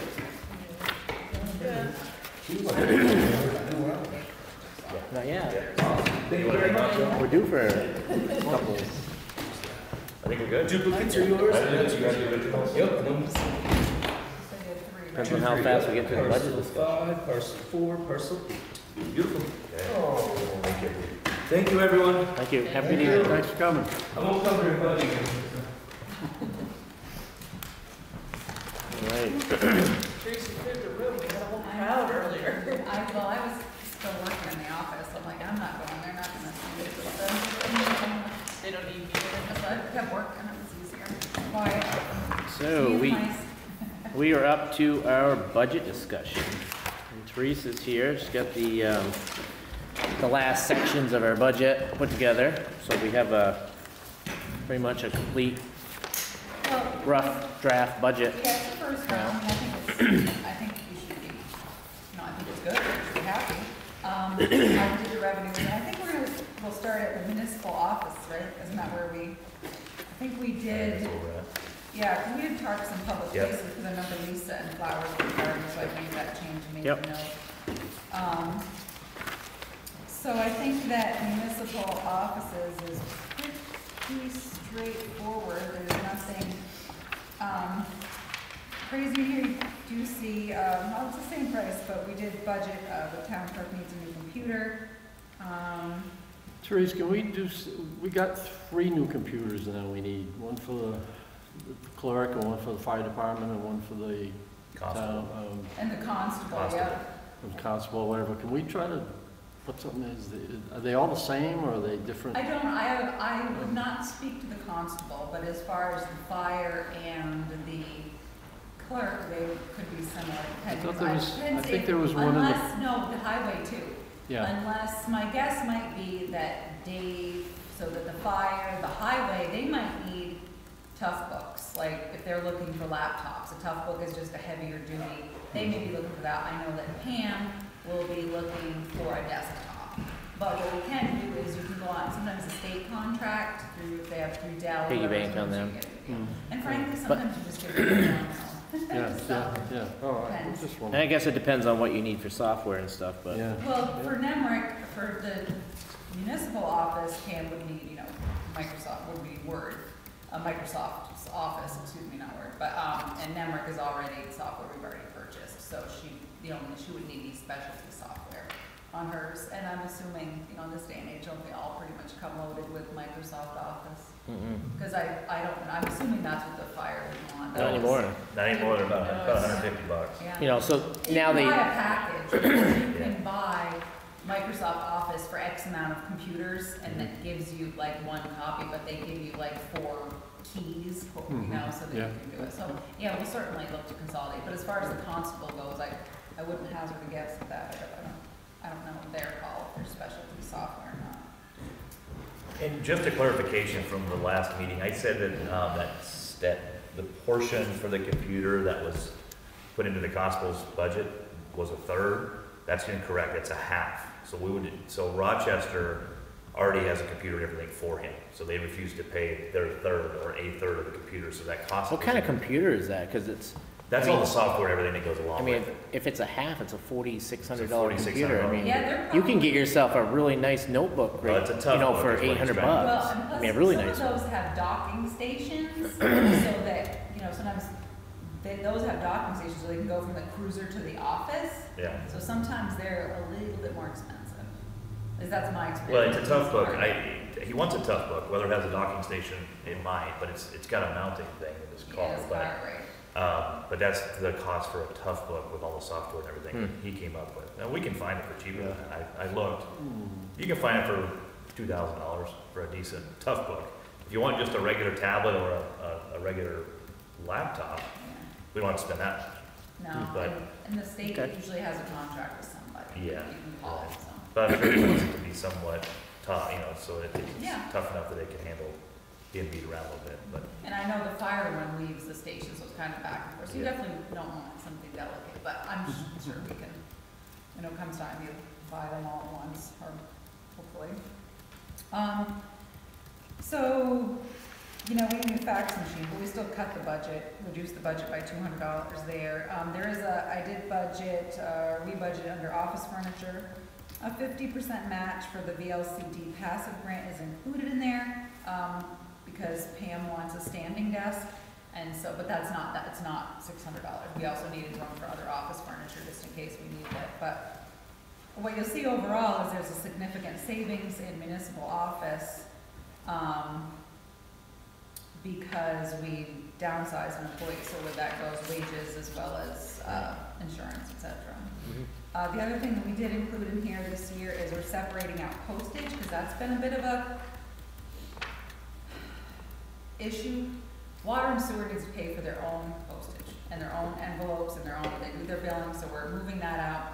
We also would like a postage machine, so it's just gonna be easier to deal with, so we will buy pre-done envelopes for taxes, that will come out of the general fund budget. Water, sewer pay for their own billing things, and then we'll have a meter, and I found one, so it's, pretty inexpensive, and it'll just be nicer for us to manage, instead of having to go to the post office to get stamps, and Save on labor a lot. yeah, it's a nightmare, so. So if, I don't know if you have any specific questions on the municipal budget, that seems pretty, municipal office budget seems pretty straightforward to me, but do you have any questions? There's two copier categories, there's one for, and one's for rental. Yeah, one's specifically for the lease, that's in the clerk's office, and the other one is just what we use for, paper and toner and stuff. We own that one outright. Yeah, but the other one, even the one we lease, we have to pay per copy for maintenance and things like that. Yeah, So oh, there's yeah, yeah. a cost on top of the lease.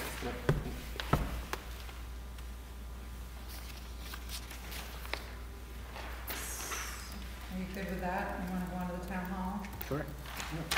So town hall, budget obviously is down a little bit, and that's because we had the building repair line item was dropped, or not, reduced. So we do have some wages in here for people to maintain town hall. We're also gonna see, you will see in the next iteration of this a little bit more of a change, because we use someone to salt and shovel out these stairs down here, so we've been coding it to building maintenance in the past, but we're gonna move that into wages come the next year, and that's only $600, I think, $600-800. So you'll see that in the draft that you'll get next time. So insurance, electricity, telephone, building repairs, obviously, you still have Tasco, fire extinguishers, your elevator inspection, custodial, all those good things. But there obviously is a reduction of, due to. Is there maintenance on the clock? Yes, Like there a is. maintenance contract? Yep, he comes in, it's once a year for $295.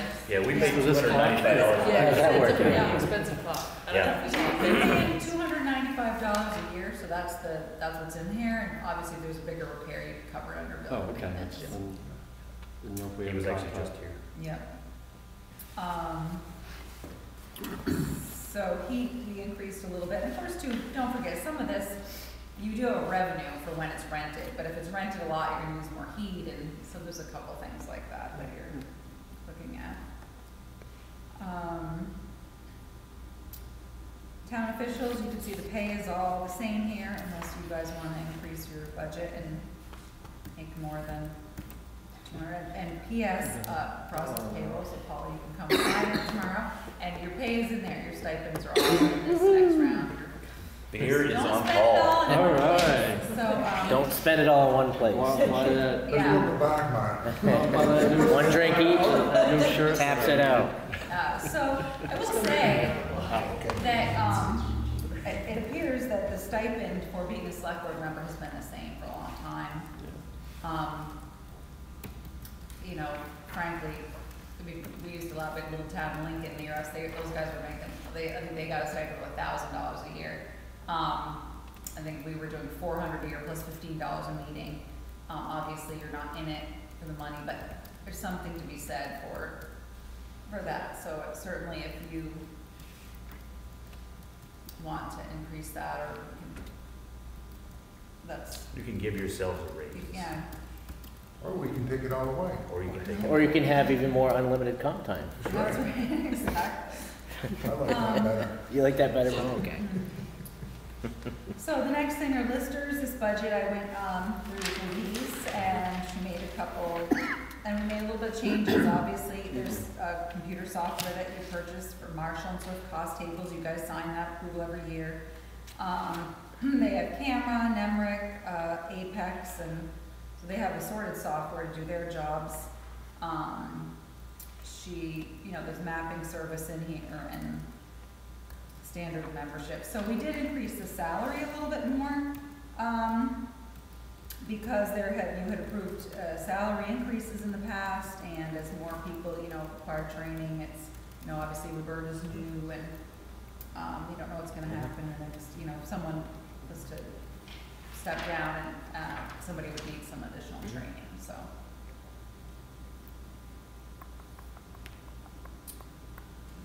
Government operations, and I did try to write notes as we kind of went along here. You can see all this is pretty good. We've certainly taken the leap of faith by reducing the legal bill from 25 to 15. That's always a gamble.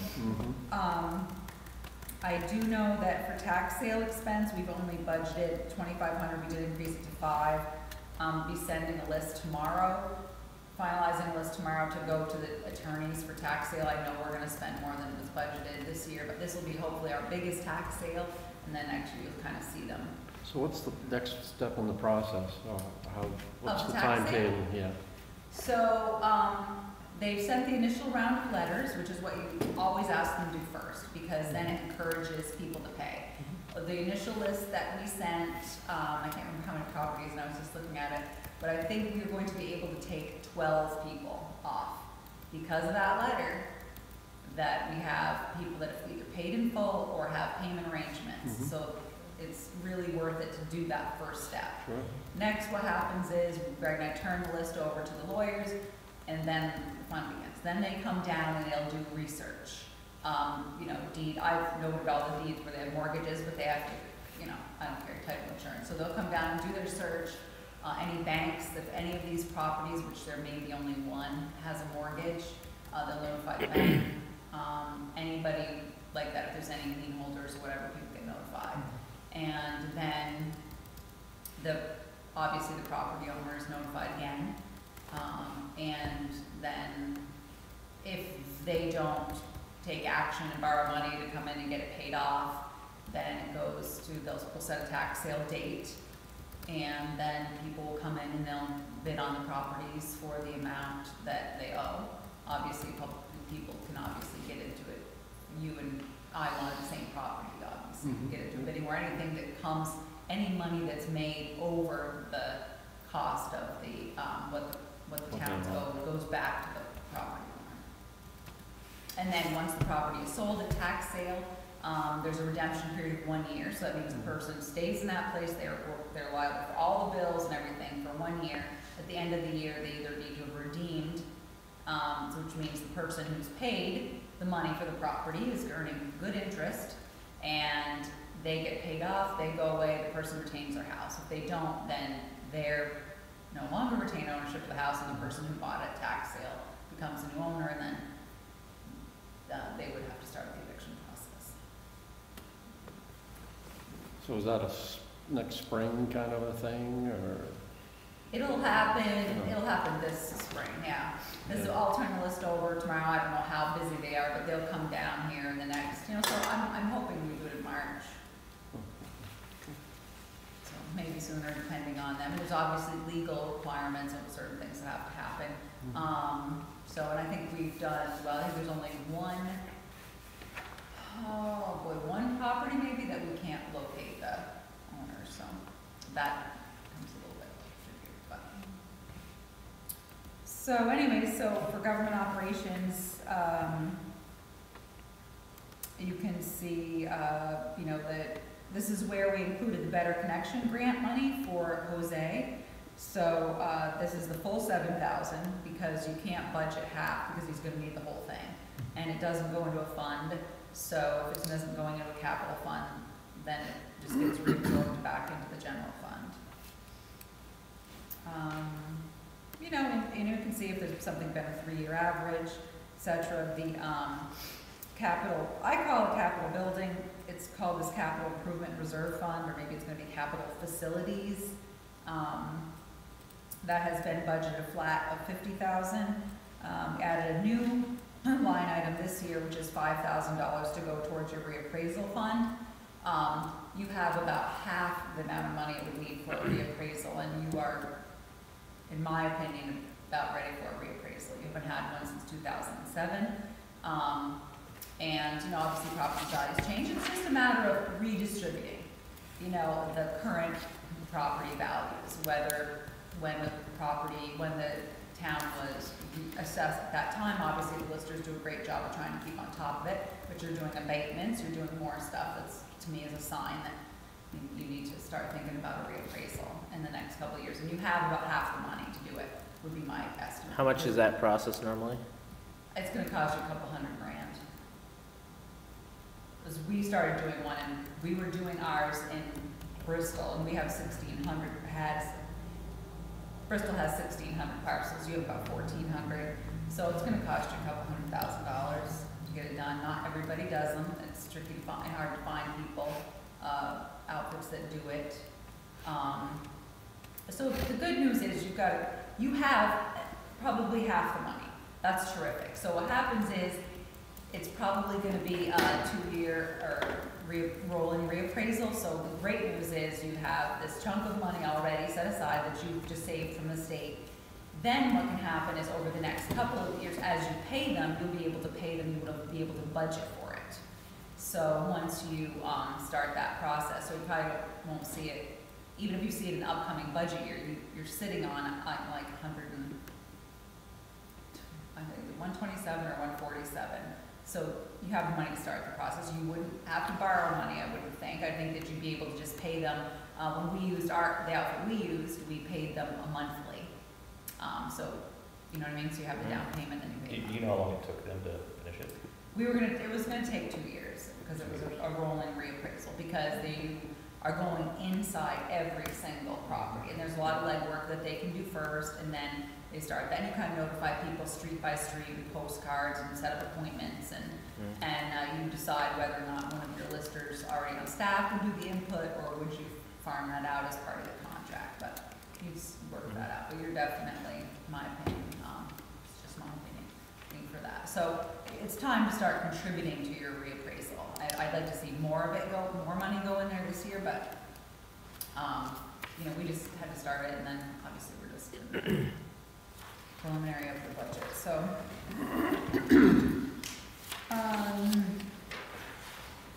and I know Greg and I had talked about your capital improvement reserve fund. It would be nice for you to tighten up the language of that. You know, certainly Greg and I have discussed it, what people voted on at the time, and the very broad explanation that was given at town meeting that year.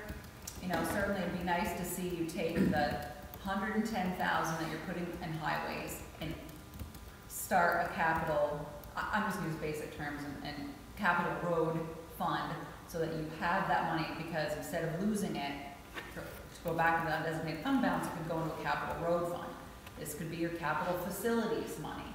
And then it's nice because then as you have maintenance, things to be built or taken care of, that, you know, you'd have a list, and Greg would obviously manage the priority of what needed to happen when, and so that money would be set aside in a capital fund. I think certainly their intent was great, which was basically you need to start setting money aside in case you have things that happen, that you're not just waiting for FEMA, you'd actually have some money to pay for things to get done.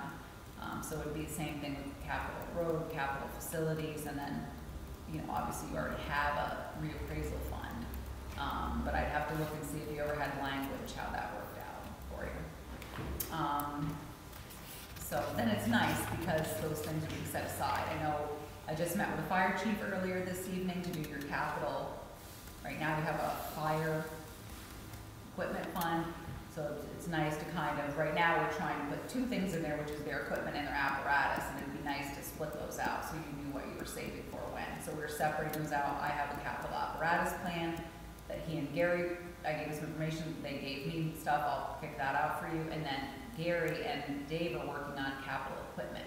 So, you know, it's kind of nice to have the money. So same thing for the highway department, you have capital roads, and then you have capital equipment. So it's kind of nice to have those monies there, so you're not always borrowing money. So you either have a down payment or, wow, you can pay for it, so, which is nice for you, which would be nice for you. Let's see, I didn't really appropriations is Paul's bailiwick. I only have, what I did was I left them in italics and bold because I don't know the actual numbers except for a couple that we did receive. Debt service has changed. I took that, you had that big FEMA debt of 1.7 million that we were able to get to 1.4. I moved it out of the highway fund here because you refinance debt, so it seemed like Greg and I agreed that it belonged in debt service, not necessarily in the highway fund, even though, you know, obviously some of the money had gone there. So we didn't lose it, it's still here. And you can also see we paid off sewer bond. So that's why one of the reasons that the budget looked good is you had about a $30,000 savings between wages and benefits, plus another $35,000 because of this was paid off. And we refinanced the long-term, you know, the debt for to the 25-year note. We knew that would come down. We talked about that last year.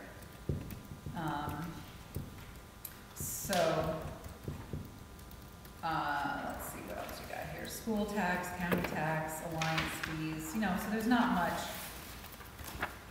Those are all pretty much the same. I know we haven't gotten the details yet, but the White River Valley ambulance piece. Okay, so I did speak to, I was quite confused when originally, and God bless Steve Webster, he came down last fall to see me about it. So what had happened they had sent a bill for more money, and I was like, wait, I can't pay you that because that's not what we'd appropriated. So he came down and went through it. What's happening for them is they know what their starting number is for budget, but then they don't know what their increase is going to be. So I budgeted, after speaking with him, I had a higher budget increase. I had 5%, and he said in his history they usually remained around 1 or 2%. So I had budgeted 6 months, we know what it's gonna be. The other 6 months we don't know, so I put 3% because I was concerned about the rumor of Randolph not contributing. Remember, it was in all the papers, and he didn't feel, he had met with the town manager in Randolph as well as somebody in their finance, and they seemed to perhaps not be, maybe they're not gonna go that way. But if they were, that was gonna be a big change. Big change for us. So that's why I budgeted 3% for the months we don't know yet. So if he comes in under that, terrific, it'll go under your undesignated fund balance, but he had set Because last year, they went up 5% last year. he told me they haven't done more than. No, they went up 5% last year. Oh, okay, he said about. They went probably 2 or 3 years where pretty level funded, I would Yeah. say. Okay. You know, very slight increases, and then last year, they went up 5%. Well, when we spoke on the phone, he said historically, so I had dropped it to 3%. He said historically they had not been high, so maybe I should go back to 5%. Well, I was just trying to figure out, we were at 127.8 last year, or 127.9 if you round up. And then now you have 135.9. Yeah, because I know what 6 months of the payment are gonna be, because he sent us a spreadsheet, so I know what 6 months are gonna be, and then I added 3% on to the following 6 months, because, I don't know, but I had 5, and I dropped it to 3 after I spoke with him, but.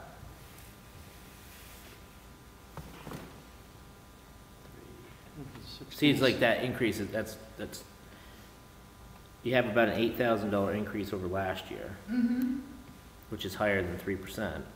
Well, but remember, Chris, they increased theirs in January. So they increased theirs in January, so we haven't even started paying that amount yet. So I know what we're gonna pay in January, so that's an increase over this year, plus I added, so we have whatever the percentage increase is this year that we haven't seen yet, do you know what I mean? Like our payment in December is one amount, and it's jumping to whatever it's gonna be in January. So there's So for 2000 this year and that year, they kind of do For 2018, they went 5%, was that right? I don't remember what they. Well, that, Could be. Well, they went from 121 to 127. the last budget they gave us went up Because 5% over the they're year. on a calendar year budget. Right. So Yep. I just got their email a week ago or 2 weeks ago, or maybe it was longer, but I didn't read it till a week or two ago, and spoke to Steve Webster last week. So whatever percentage increase they went up, we're basically gonna see 2 rate hikes in this number. So we're just seeing the one for January, and then we'll see them again next January. I can just foresee this is gonna be on some people's radars. Well, I'll have a better explanation for you Yeah, then. they I have- didn't bring the email. They've got up about $15,000 in 2 years. I'll forward you the email which is because, a pretty good hike. well, 10%.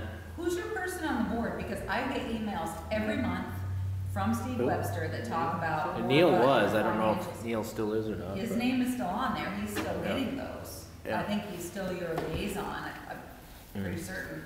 So I get monthly emails from them about their budgets, I can start printing them out, forwarding them to you. But, if that's Neil, you know, maybe, I mean, I know there's other people that are interested in the community and taking that liaison position, you might wanna. Yeah, because Have actually, someone he come used to come in and do a presentation at the town meeting, but for the past few years, he has not. Is that an appointed position? Or Yes, yeah, you guys. we appoint that yearly? Because I don't remember, did we appoint that this year? No, it's, I don't recall, but 3 years. I believe it's a 3-year. Maybe we can look in to see what that appointment schedule Yeah, I is have like. no idea, Greg. Yeah. So I don't remember appointing that this year. no. I don't think, I don't I recall. don't know, I'm not sure what your history, but anyways, it would be nice, whoever that person is, if they came in every quarter or something and gave me an update, but I can forward you the email I got. I'll make Yeah. a request to forward it. Well, I know this was a hot button topic in this town when I first came here, I don't know, 10, 12 years ago, because we were talking about maybe doing our own services. And then it's been pretty level funded here the last 3 or 5 years, but now it's Yeah. starting to ratchet up again, and I can Well, I'm sure, just like. bet you there'll be a anything few people looking at it pretty. else. Well, I'll pretty forward good. you his email that he sent me, but, you know, could be, I'm sure that, rescue trucks and all that are, they're not cheap, but, and you guys have met, right? Your social services group, so. Yes, we have. I turned over the information to Kelly this morning. Awesome, all right, so I'll get that from her. So it's just it's like a $900 increase Okay. over last year. So is there any questions on expenses, or do you wanna go to the revenues? Revenues. Hey, one question I did have, unless I can't find it in here, is one revenue we will start having is the solar array piece. The Green Lantern piece. But And it's something like, I think our share is like $1,500 or something. Is it coming to Bethel, or does it go to Both. transfer Yeah? station? No, it doesn't go to Yeah, we get half of it. Yeah, that's the one I don't know, I didn't know if you had put it in I some didn't know. line item. So- It's not a lot of money, So tell me but again, 1,500?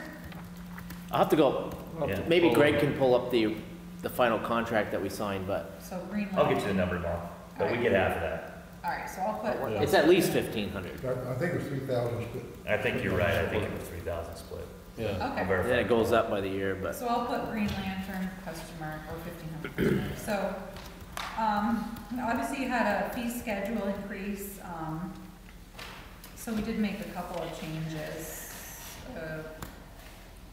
Recreation area fees, zoning application fees.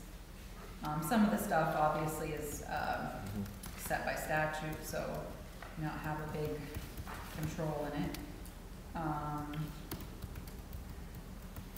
I'm guessing on highways, on V-Trans, as I haven't heard yet, to see if there's a follow-up email from them to see, you know, it's always a crapshoot. I'm not sure what, they always threaten, you know, that you're gonna get less, but you never know what they're gonna do, so I'll see if there's an email out. But so what I did was, for purposes of budgeting, I just put it in as a flat rate.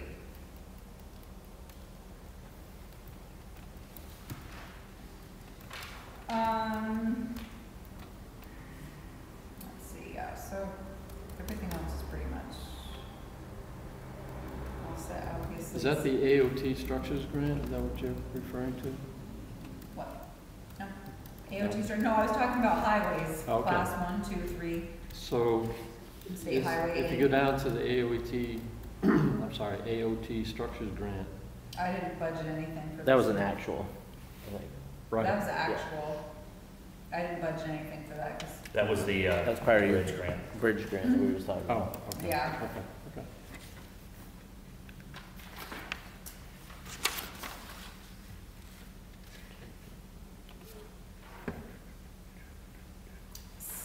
So, you know, they're, obviously, some of the fees are just pretty flat. So so overall our revenues are gonna be local revenues. Yeah, down a little Are bit. down about 15,000, 16,000, but the majority of that comes from, looks like some of the reimbursements on the miscellaneous schedule, right? Yeah, because it depends, some of it I just don't, you know, I don't know what grants we're gonna get. We do have a Green Lantern now, so that ought to. Yeah, we'll add Green Lantern back in.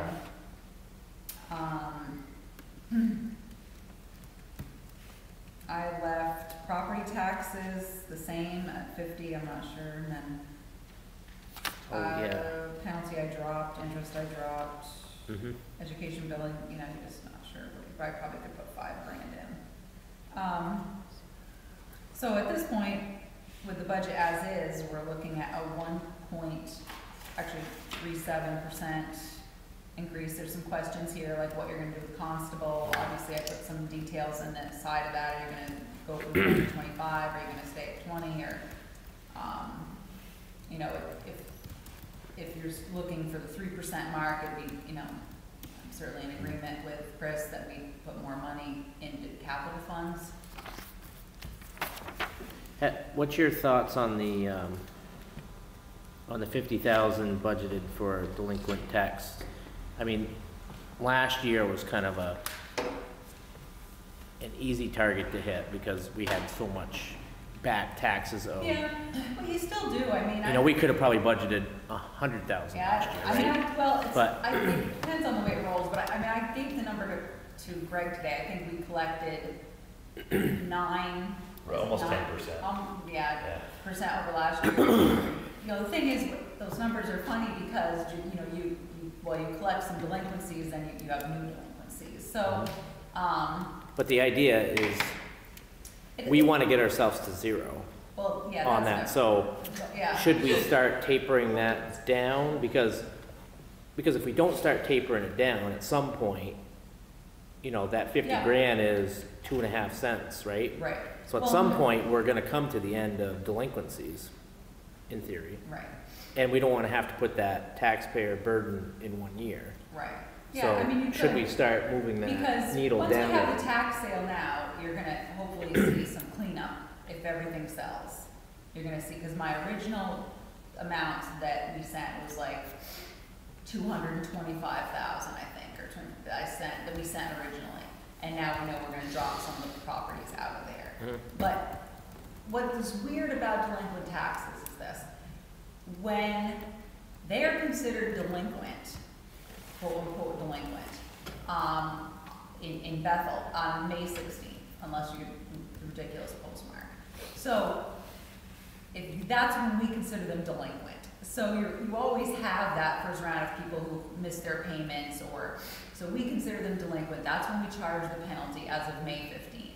So yes, we will clean up 2012, 13, 14, 15, but you're always gonna have some sort of delinquency. So, I mean, I suppose you could drop it to 40, but you're always gonna have that delinquency because you're always gonna have people that are in that boat. And how big that number is you can't, because it's fresh, right? So there's that number there. You're not gonna tax sale that for almost a year.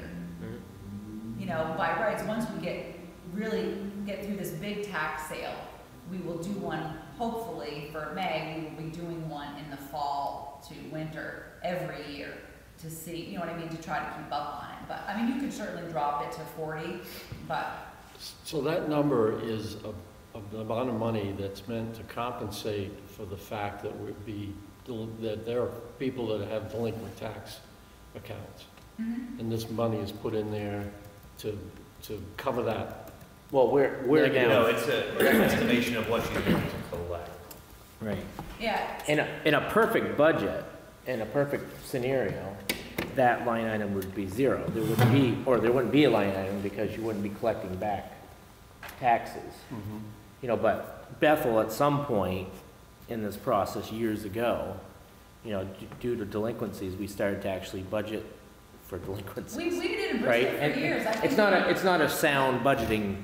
we budgeted philosophy to be $25,000 every doing. single year for delinquent taxes, because you're always going to have Right. delinquent taxes because of the fiscal year ends in June.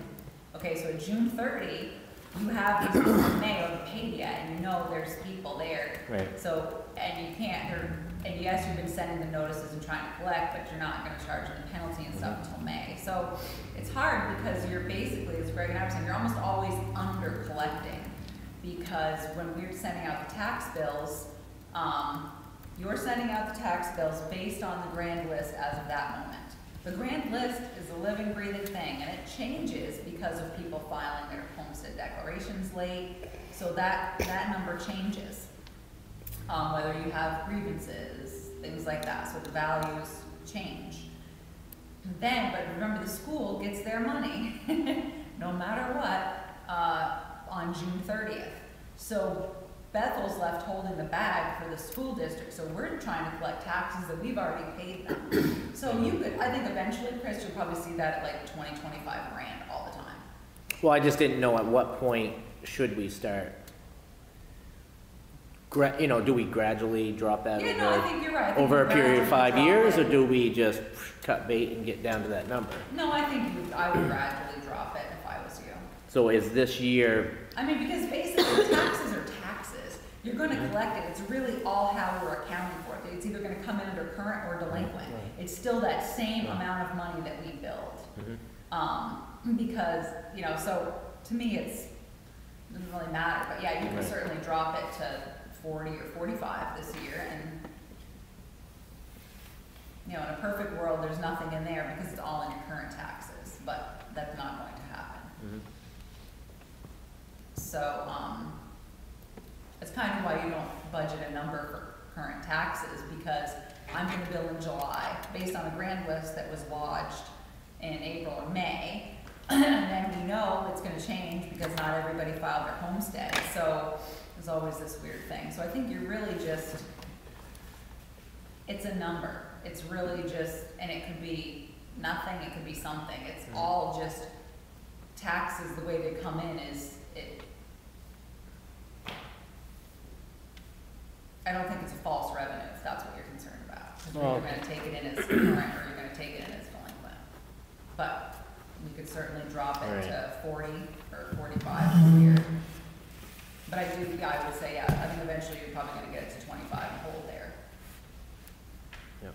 So if you wanna drop it, do you wanna drop it 5,000? well, I just didn't, I mean, you know, we do have the opportunity to do that this year. Because even if you under collect on it, even if next year you do a great job and it's only 30,000, that means your current was higher. Do you know what I'm saying? So you're really just, it's a number that you're moving around. No, just thought. So, you wanna drop it to 45 this year, Chris, just to, I mean. Oh, I don't know, I you just do was need to start kicking it. going down. I mean, So dropping it, though, changes the percentage, it increases the percentage of increase. Yeah, I mean, Right? I mean, it's not, Right. we're talking, you know, hundreds or Right, exactly. whatever, But I think Chris is but right. I it think impacts that that 1.37, right?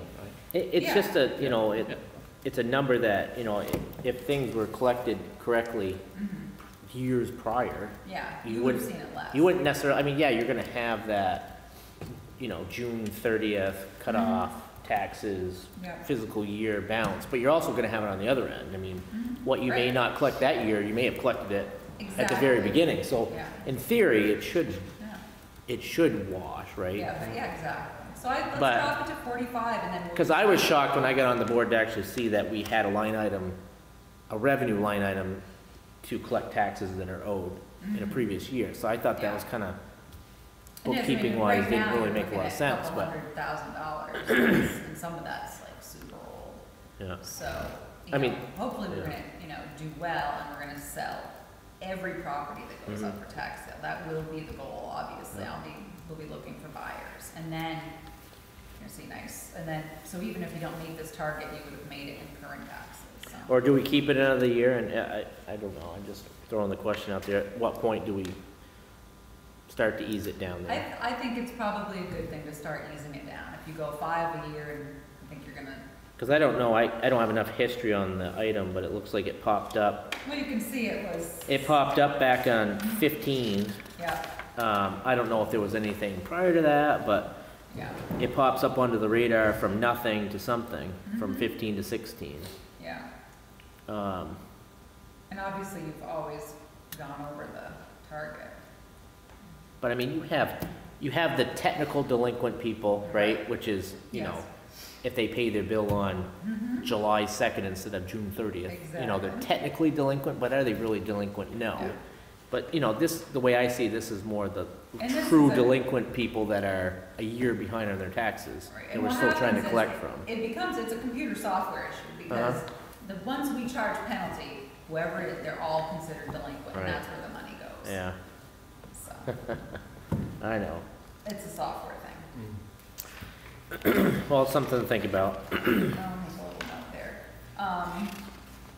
So yeah, so overall, and I did draft a budget summary that I put in the town report last year, sent it to Chris, but there's some preliminary things in there. Obviously, next week, we meet again Monday, and the majority of that will be just about budget, because you'll be making certainly decisions about, we need to get it done so that we can move forward with the town report. But I think, So do we want to wait until our next meeting to go through any of the prior budget? That was kind of the pieces? intent, because I was gonna have a department head. Do we here want to to kick answer around some of our questions. ideas tonight so that we can have that information for the next meeting to know about? that would be good, because Because if like I hold on to my questions until next week, then when the department heads are here, they might not have enough time to explain why they really Right. need that extra $5,000. I agree, and if I need to do some digging, I'm not gonna Okay. be able to pull it up. Do you want my list? Huh? Do you want my list? Uh-huh.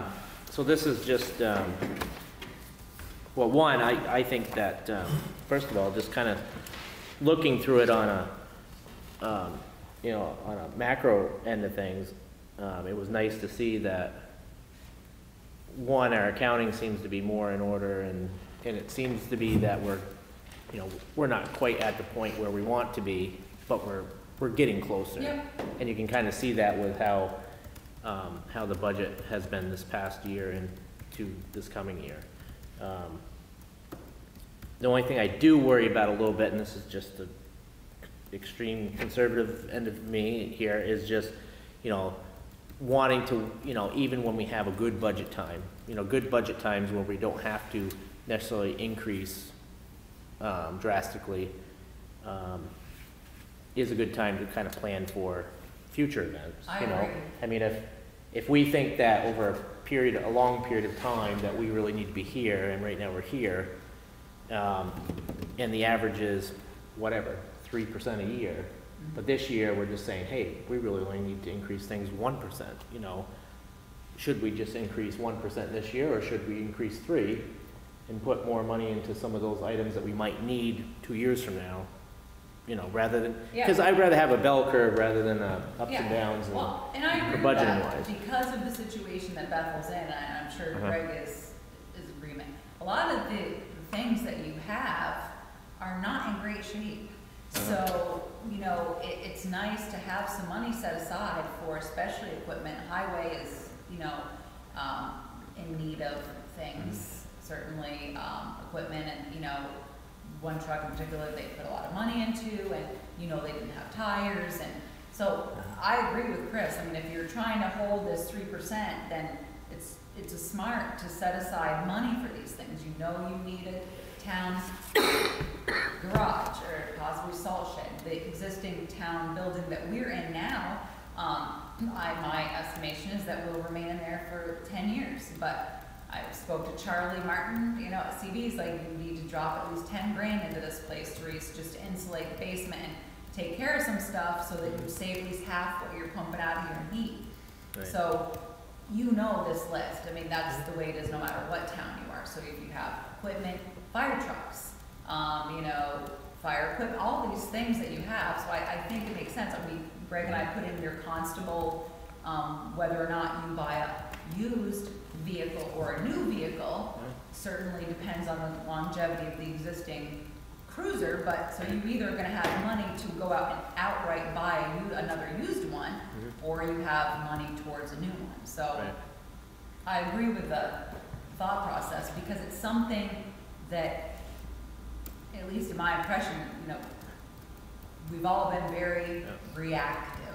It would be nice to be proactive and start setting aside money and being able to deal with things as they come up. And just trying to balance that out, I mean, you know, department-wide, I mean, if we go to all the different departments, you know, everybody is still needs to get to that point, right? It's So I'm true. just trying to, you know, when I'm looking through the budget, it's kind of more of a, you know, like, whatever, the fire department might need 10 different things, you know? Right.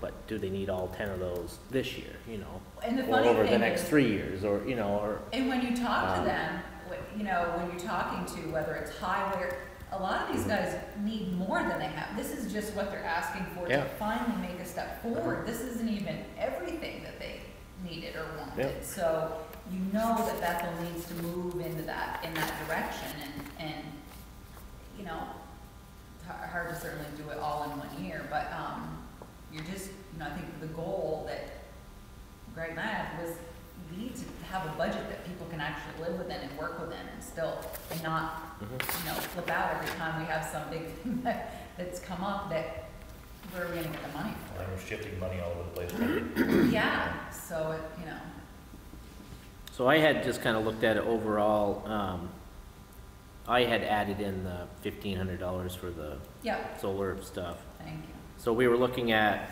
about a round number of $25,000 increase in budget to be raised by taxes from last year, which is just over 1%, it's 1.18%. So, so I was talking to Teresa about, you know, is this the year to, you know, just put a modest increase, or should we stick to our table and put some of that money aside for the years when we're gonna need it, and not have to ask for, you know, if we ask for 1% this year, does it make sense that next year we have to ask for 6% to try and increase that, you know?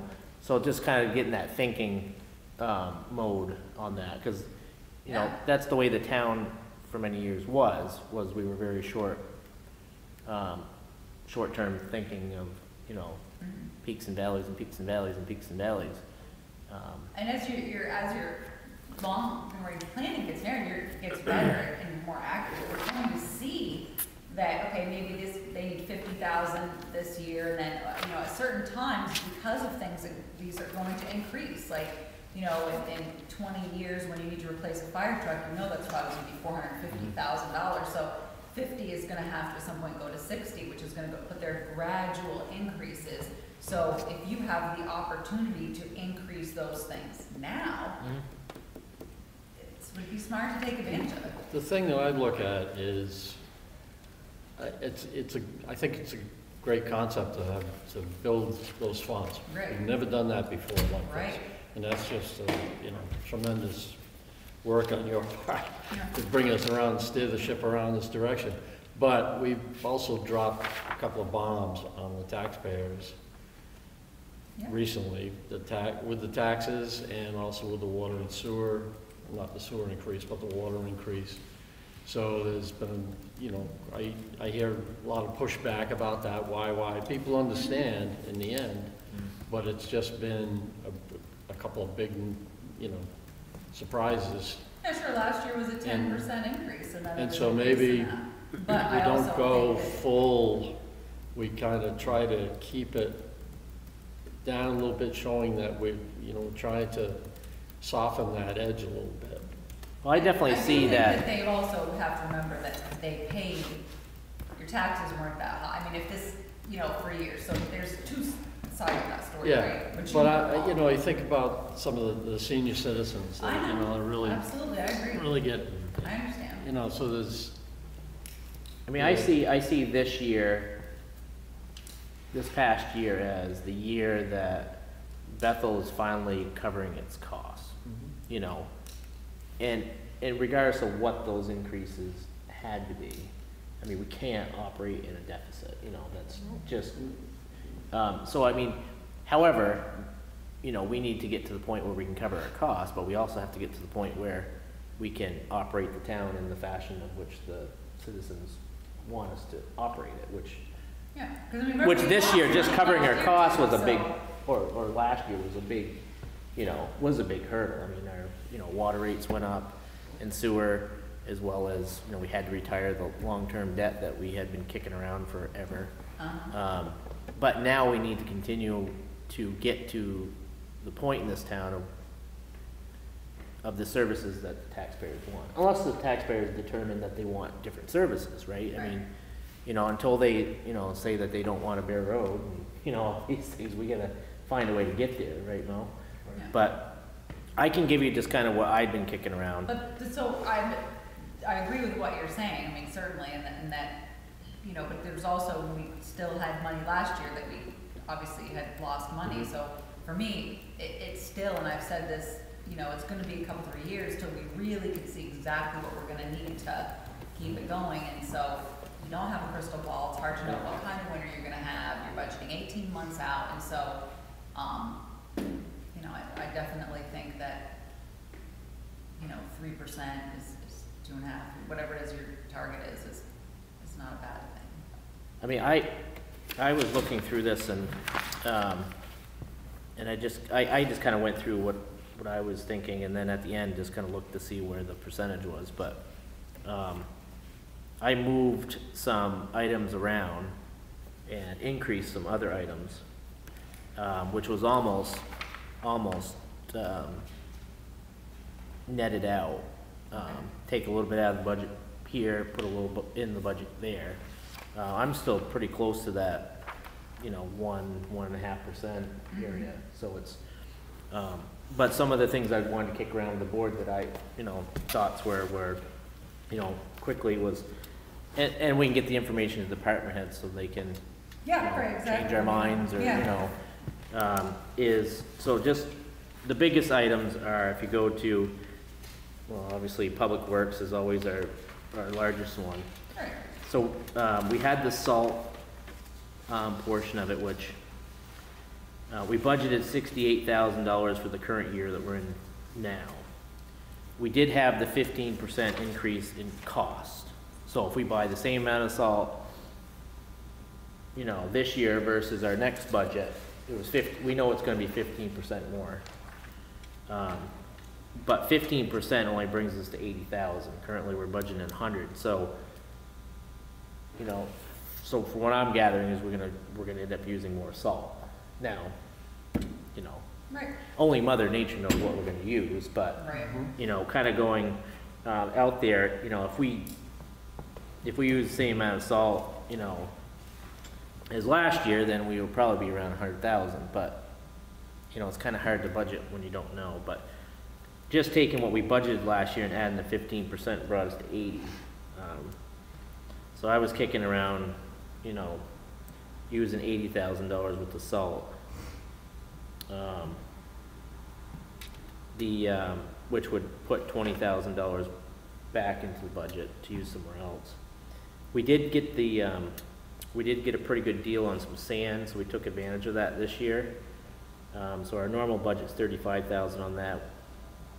We've gone over our budget on that, but that's gonna, theoretically, if we don't use that sand up, that should help us for the next budgeting season. Yeah, and the same thing now, if we budgeted 100,000 for salt, is since they had an increase in tonnage this year, or prices, you know, still if Alan has money left, he can get salt. Right. If he has a place to store it, so he could also, you know, at the end of the year, if he still has money left in his salt budget, he can, you know, do that. Obviously, last year we saw an increase in freezing rain, Right. and Oh, so yeah. yes, we budgeted more than the 15% increase in tonnage Yep. because, you know, we just don't know. Well, so what I did is I took 20,000 out of the salt. So I've just said last year's budget plus 15% increase. Yeah. On the sand end of things, you know, we technically bought $16,000 worth of sand more than budget, but we had a good deal on it. That's why we took it. So that's about a half a year's worth of sand. And I'm not saying take the whole $16,000, but what I was going to do was credit back $5,000 on the sand. And then to pick on everybody, Well, where were you gonna put that money, since it's, I'm assuming that, yep, that savings of money. so there's was gonna stay- 25,000 was gonna there. Stay in public works. Yes, Okay, where are you gonna, in theory, yeah. where were you gonna reallocate it to? Well, I was looking at increasing the highway rehabilitation fund by 30,000. The reason behind that is we were supposed to start the Sand Hill Road portion this coming season. If we look back through the road map that we have, right? No. Sand Hill Road? No. To move some of that money around, put an extra 30,000 in it so that we can try and keep that bell curve rather than, you know, do 110 this year and then next year, the year after, we're gonna have to go up to whatever, 140 or 100. There's a chart. If you have the, that paving roads, if you don't have it, I can get you a copy of Lindley, but there's. It's a paved road analysis. Yeah. That was done. Yeah. So I was proposing taking 25 out of salt and sand, put 30 into the highway rehab, which that would go into our fund. So, you know, that would transfer over from year to year. On the fire department, I didn't pick on any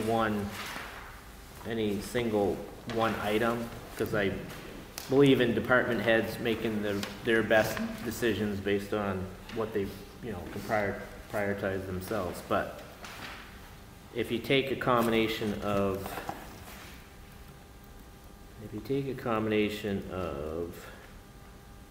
the communications, which last year was at 3,000, this year they're going to 10,000, which that's for a computer, portable radios, some dispatching app. They want to add the internet, which is $1,200 more. We have the facility maintenance, which I know it was at $15,000 last year and it's going to $3,000 this year. However, it was only at $15,000 for that 1 year because we added 10 to it. Typically, it's in the $4,000 to $5,000 range. So, And the reason that we dropped it was we were thinking that the rest of the repairs to that building could be taken out of that capital facility fund. yeah. That's the only reason, otherwise we would have kept it up because there's still work to be done to the. So overall, they had an increase 12, and then obviously there's the FEMA match grant that we had agreed upon, which was $7,000 for the apparatuses. Right, so if they don't get that, that stays in. And Yep. 5,500 is, you know, basically going to the water department. Right. Which is what we agreed on last year. So there was around about, I don't have the number right in front of me, there was around about $16,000 in increase. The total budget's up $20,000, but there was about $16,000 worth of, you know, these different items. I was proposing out of that $16,000, taking $6,000 away from the fire department. So that would still give the fire department $10,000 to spend on said projects, whatever that might be. If that's, maybe we gotta wait 1 more year to get something, you know, the computer or something, and they have to wait 1 more year for that. But it was just kind of giving it more of a, you know, let's look really through our wants and our needs here. Well, and don't forget that some of the stuff that's driving your fire department is all insurance related. Because, you know, obviously you're having fire safety, if you're not, you know, adhering to NFPA standards, which obviously most departments are not saying we can meet, but you need to be closer than several versions away. You know, and their history is that they, you know, they left money on the table for years that they didn't use. And they should have been buying equipment and replacing things and, you know, ahead of time, so. I have had, I've had several discussions with people throughout the town in regards to, you know, what we call the constable department, but others have fear of calling it maybe a police department at some point that don't want to see that. The consensus right now from people I've talked to is that they're good with the amount of time that they see him in and around the community. So I guess what I had done at that point was just keep the proposed hours the same as they are currently and not increase by 5 hours a week. I'd go along with that. I think we really need to concentrate more on getting actual 20 hours. And I don't know why this kind of sticks in my craw. It seems like,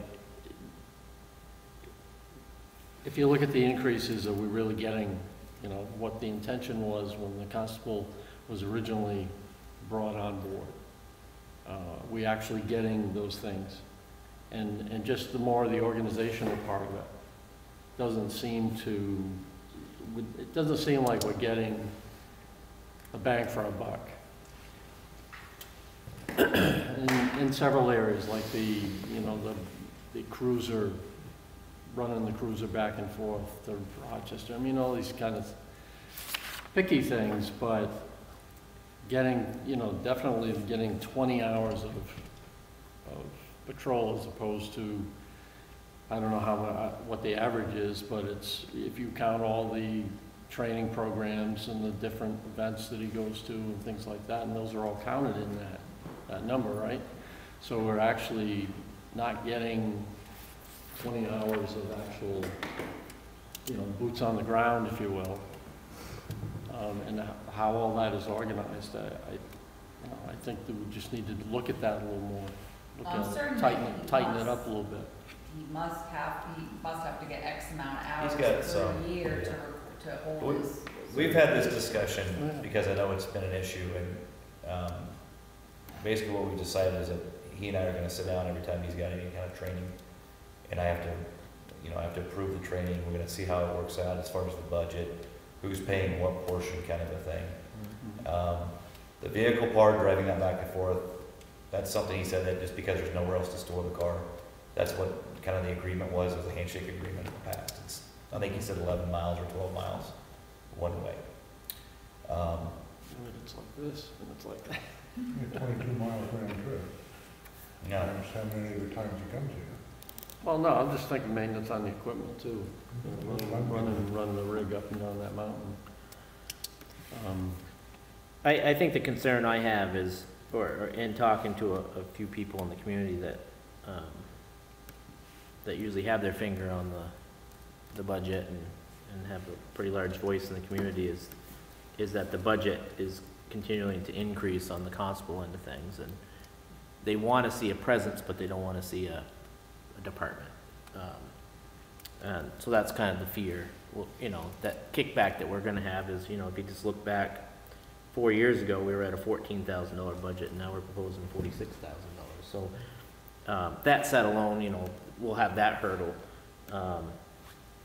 I'd also looked at. Well, for the constable, also don't forget, we did add, the $5,000 for the capital cruiser, which makes sense for you to look at future. And two, the animal control contract, we also added $1,000 there because, if you take a cat, someone takes a cat down there, costs just a couple $300, or if there's a dog and someone doesn't adopt or find that dog, that gets pricey fast. So, in the past. We're needing that somewhere else. Yeah, so we were coding it to this budget, but there wasn't a budget for it. So, so some of this stuff that was added was things that Bethel Lights were already paying for. It just was never, it was an unbudgeted expense they were incurring. Right. So we certainly were trying to find. Well, and the retirement and everything else. Yeah, that's retirement is new. That's a $2,600 a year. Was not an expense. And I agree. I think those are the things that, and again, we can't do everything in 1 year, but those are definitely the things that we should be doing, and is forecasting these retirements and things, because we've all seen over the last couple of years, we've had some people retire here that we've had to, shell out way more than we had budgeted, to do that. I also I had proposed here to reduce the cruiser replacement fund from $5,000 to $2,500. And that the rationale of thinking there was this past cruiser, the one that we just got a year and a half ago, we paid $9,000 from, I think it was Brattleboro maybe. If we put, I'm thinking, every 4 or 5 years, we'd probably have to upgrade that based upon buying a used, you know. If we go with that schedule, that'll give us $12,000 or something. Well, how old is the vehicle already? It's got 90,000. Well, if, That's 90. if you saw what we were driving before, Teresa, it was an, what was that, a 92 Tahoe. So I was just thinking if we kept the, you know, that replacement in the 4 to 5 year window with another used piece, you know, 12 grand should get us something pretty good. So I had taken that. Because I think that certainly depends on, you know, don't forget if whatever you buy, whether lights and all that stuff is gonna retrofit a new vehicle. Yeah, tires and all you know, that stuff. I mean, Oh, yeah. it's, you know. So were you at 20 hours or going to the 25? Well, a combination, I took $5,400 out and went and stuck at the 20 hours a week, not going to 25. And also 2,500 from the cruiser replacement fund. I think it's great, we should have that fund. I'm just thinking more 4 or 5 year schedule, a $12,000 vehicle, because the last one cost us $9, but then we had to put tires into it. We probably had about 12 or 13 into it by the time we did all the things we had to do. And then I added $5,000 to legal. And legal is kind of like trying to figure out how much salt we need on the road. I mean, usually you would think that there would be peaks and valleys on that, but it seems like it's been more of a peak than a valley here in the last few years. We budgeted more for legal this past budget season, and so far we're doing okay with that. You're putting that back to, open that to 20, you said? Yeah, I just proposed it back to 20, that's what I was. Plus the other thing I didn't know is, 20. You know, because we had, you know, 15, 16, we were at 22.8. 16, 17 budget, we were at 47. 17, 18, we were at 25. Right now, we're at 55, which is, you know, good, but all it takes is something to pop up. Yeah, we still have a bill. You know, we got one that we're ongoing now, you know. We all know it doesn't take very long to eat that kind of money, so. So overall I had reducing the salt budget 20,000, reducing the sand budget 5,000. Yeah, and then you put that. Reducing the fire department funding by 6,000. That can come out of whatever line they want to come with, and reducing the constable's budget by the 55 $7,900. So where are you putting that money? An increase in legal 5,000. Right. And an increase in the highway rehabilitation by 30,000. Yeah. But where else? You're still sitting on a bunch of savings. Yep. Where are you put it? I didn't say I was putting it anywhere. Yeah, that was the whole point of this exercise. So that was where 20. So hold on. So we get 1, 9. So I have a $4,000 net positive. I took out 20, 25, 31, plus 8, 39. Yeah. I increased legal, so that takes me down to 34, and I put 30 in rehab. Yep. So it's 4,000. You know, whatever. I mean, that's just my kick in the can, but. You could. I mean, I think the biggest. It's the select board increase right there. I'll let you make that presentation.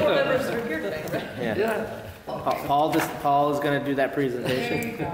So I'm confused then. So I was under the impression that you were looking to this 3% to kind of take that bell curve out. Yep. But by cutting it, then you're going less than the 1.3. Well, that right here, and then adding that 4,000 back in puts us at like a 1.1% total increase to the budget. Right. The only thing I don't feel, well, what I'd like to do is add, you know, another 1%, 1.5% to one of our future funds. But I think we have to really understand where that's best appropriated. You know what I mean? Right, whether it's capital. I mean, I was able to kind of go through the road map of our paved roads, for instance, Right. to kind of see where we could probably lessen our blow, rather than have to have a spike here the next 3 years. We could lessen our blow there. Mhm. And I don't know, like, if we took another 1.5%, that's, 26. you know, 25 grand. Mhm. Is that best served in a capital improvement fund, or is it best served in a, you know? But I do believe that we should take $25,000 more Yeah. that we don't have appropriated in one said identity right now, and put it in a fund for rainy day. Well, and you could be looking at Expenditure, a couple that things. is I coming. mean, you have a highway, or you have a fire apparatus or a fire capital fund that's in the hole and will be for a couple of years. There certainly could be some money set aside in there to at least bring that, so that when you have a fund that's in the hole, it's borrowing from the general fund. So if you could make them whole, you know that Alan is sitting on a garage full of equipment needs. You know you need a new town garage. Right, so that would be capital improvement fund. So you probably could split that up. I mean, I guess my vote, you know, last year we were at, well, 2 years ago we were at like 3.1% increase on the budget. Last year, if you take out the long-term debt that we had to retire regardless, we were at 2.8% last year. Well, but no, because you Well, had that additional, we had you voted on at the end, the Right. 20,000 for 5 years. But what we proposed to the taxpayers was 2.8% plus the long-term debt, and then there was some items that were voted on after the fact. Still in that. And I guess what I'm kind of looking at is somewhere around like a 2.5% increase, which is slightly less than what we had proposed that we could control last year.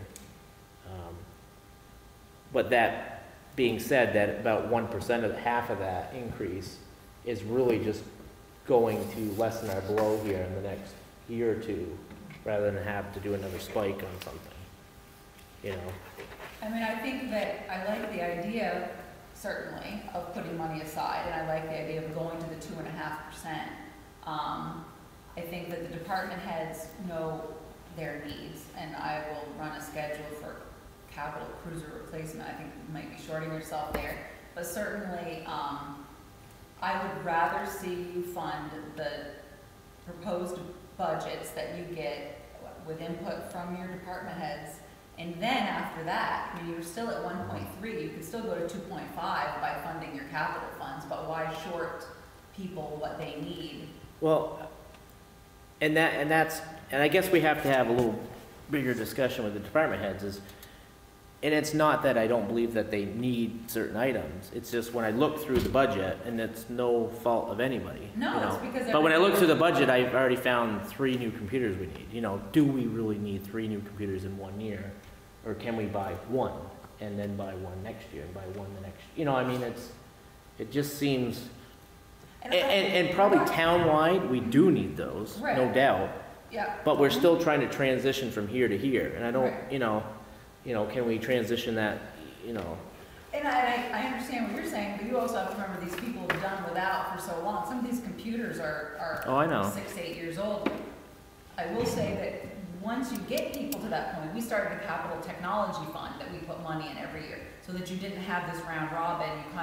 You developed a schedule, we had an inventory done of everything that we owned computer-wise, and then everybody was on a rotating schedule. Like here, since Greg and I have been here, we've had 2 computers or 3 in the last year that have just fried.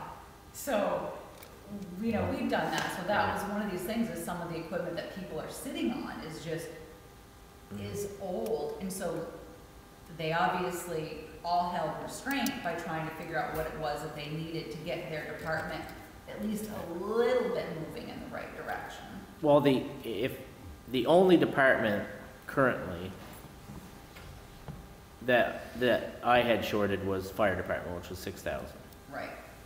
Now I have a net $4,000 left after we went through this, so maybe they're net 2, you know, I mean, or we soak up the other 2, you know.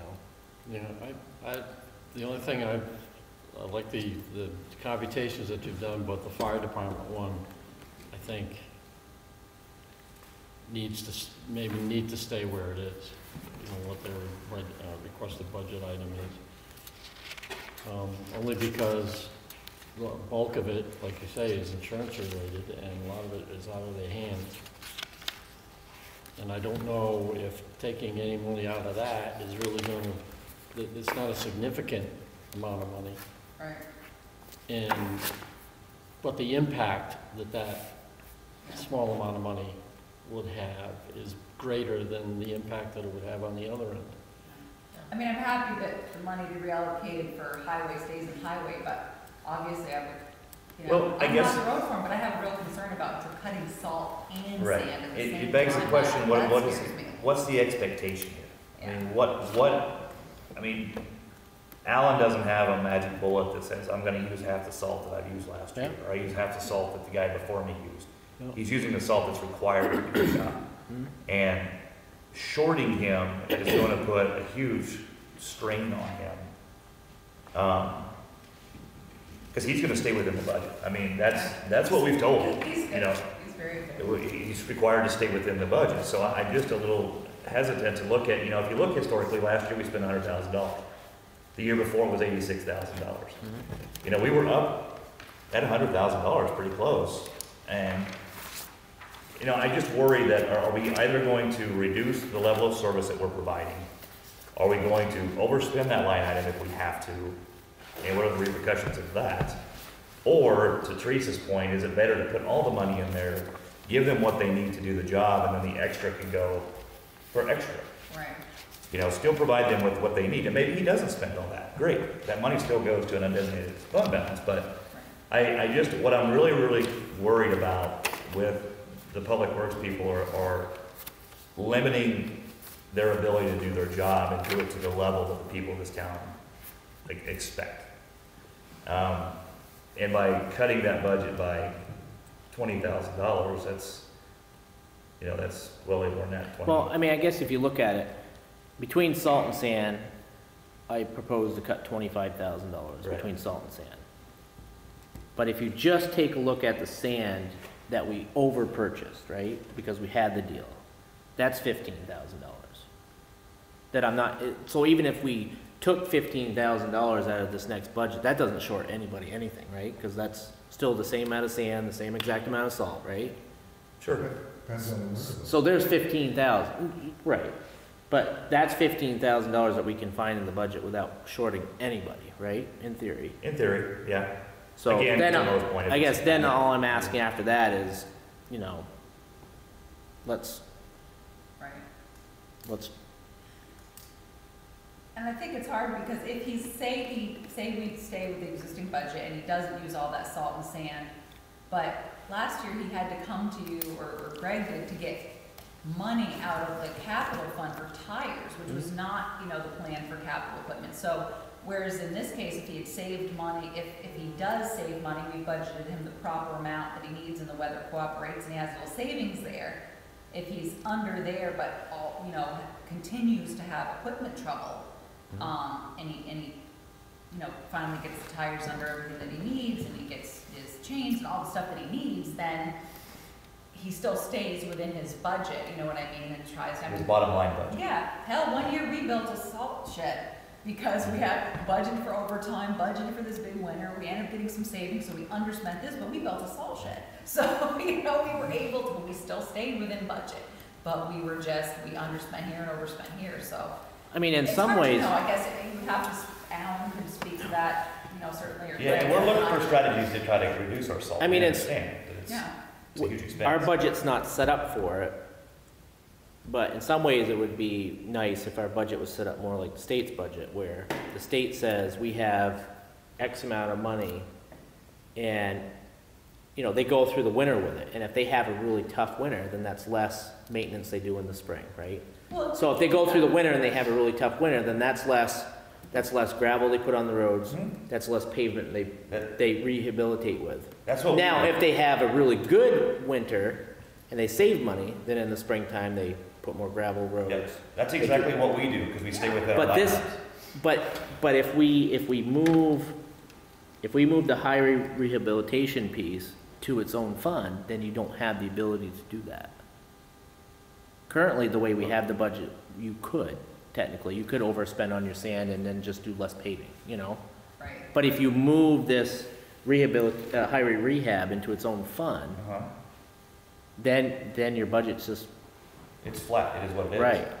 Right. So if you do come out of the winter with a big savings, you know, maybe you could look at, you know, doing something like that, but you couldn't really like, But that money you couldn't still balance gets- that with your But if he's capital short, if fund. he comes up way short on his budget, he doesn't need all the salt or whatever. Those funds don't just go away. Those go into our undesignated fund balance, and we get to use those funds for Yeah, next capital Something else. improvements Yeah, or next whatever year we you want to could use them. say, okay, we're gonna move some of that money over to, you know. But I guess the way, I'm not really- I guess the way I'm looking at it is, I cut it 25,000, of which Mhm. I think we all can agree that 15,000 of it is, we purchased extra sand that we, in theory, should be here for this next, Based off of the budget. yes. right. Yeah. So I guess I'm looking to really cut the budget, you know, $10,000. Mhm. You know, what can we do more for that $10,000? You know, and I don't know, I mean, maybe we can't, but if we don't try, you know, if, I mean, I'm not. you know, if Yeah, you, yeah. if you give everybody the same, you know, same tools and don't ask a little bit more out of them, are we ever gonna get, you know, a little leaner or meaner than, Well, the sand's set on to one, whatever the lowest setting is. That's what they do, and they use it as sparingly as they possibly can. Because Alan knows better than anybody that sand, salt, material is expensive. right? And he will not go over his budget. Mhm. And then the one item he did was an error, actually. But he's, if anybody in town. You know, if it gets set at 80,000, I mean, we'll deal with it.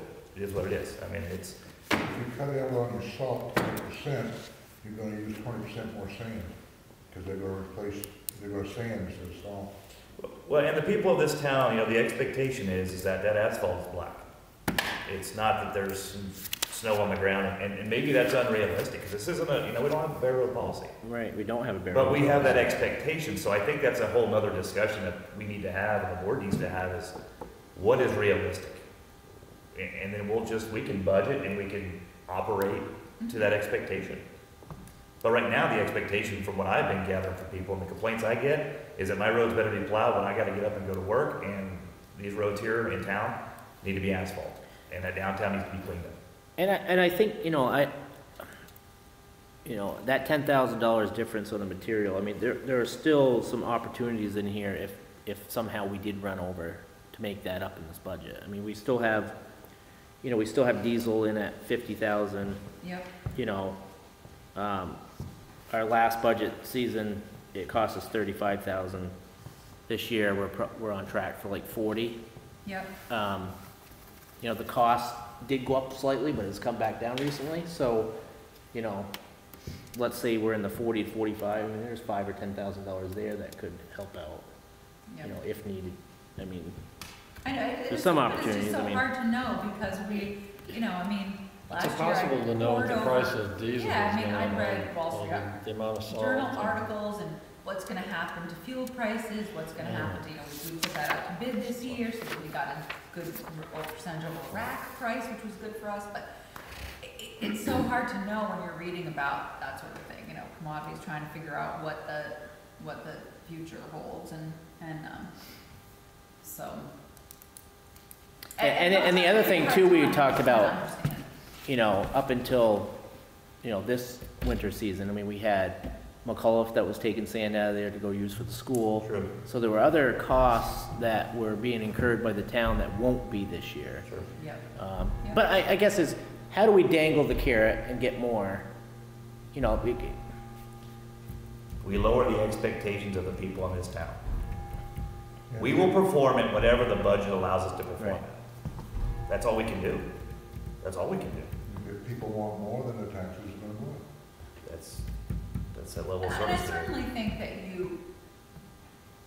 you know, you've hired department heads to do a job, and certainly if you think that the carrot dangling or whatever, then that's an issue you need to deal with through personnel and evaluations. If you don't think you're getting all you can out of that department head, then there's a different way. Well, I mean, winter's a different game anyways. You don't know what you're getting. You know, you don't know what you're gonna get. You gotta go kind of on averages and. Exactly.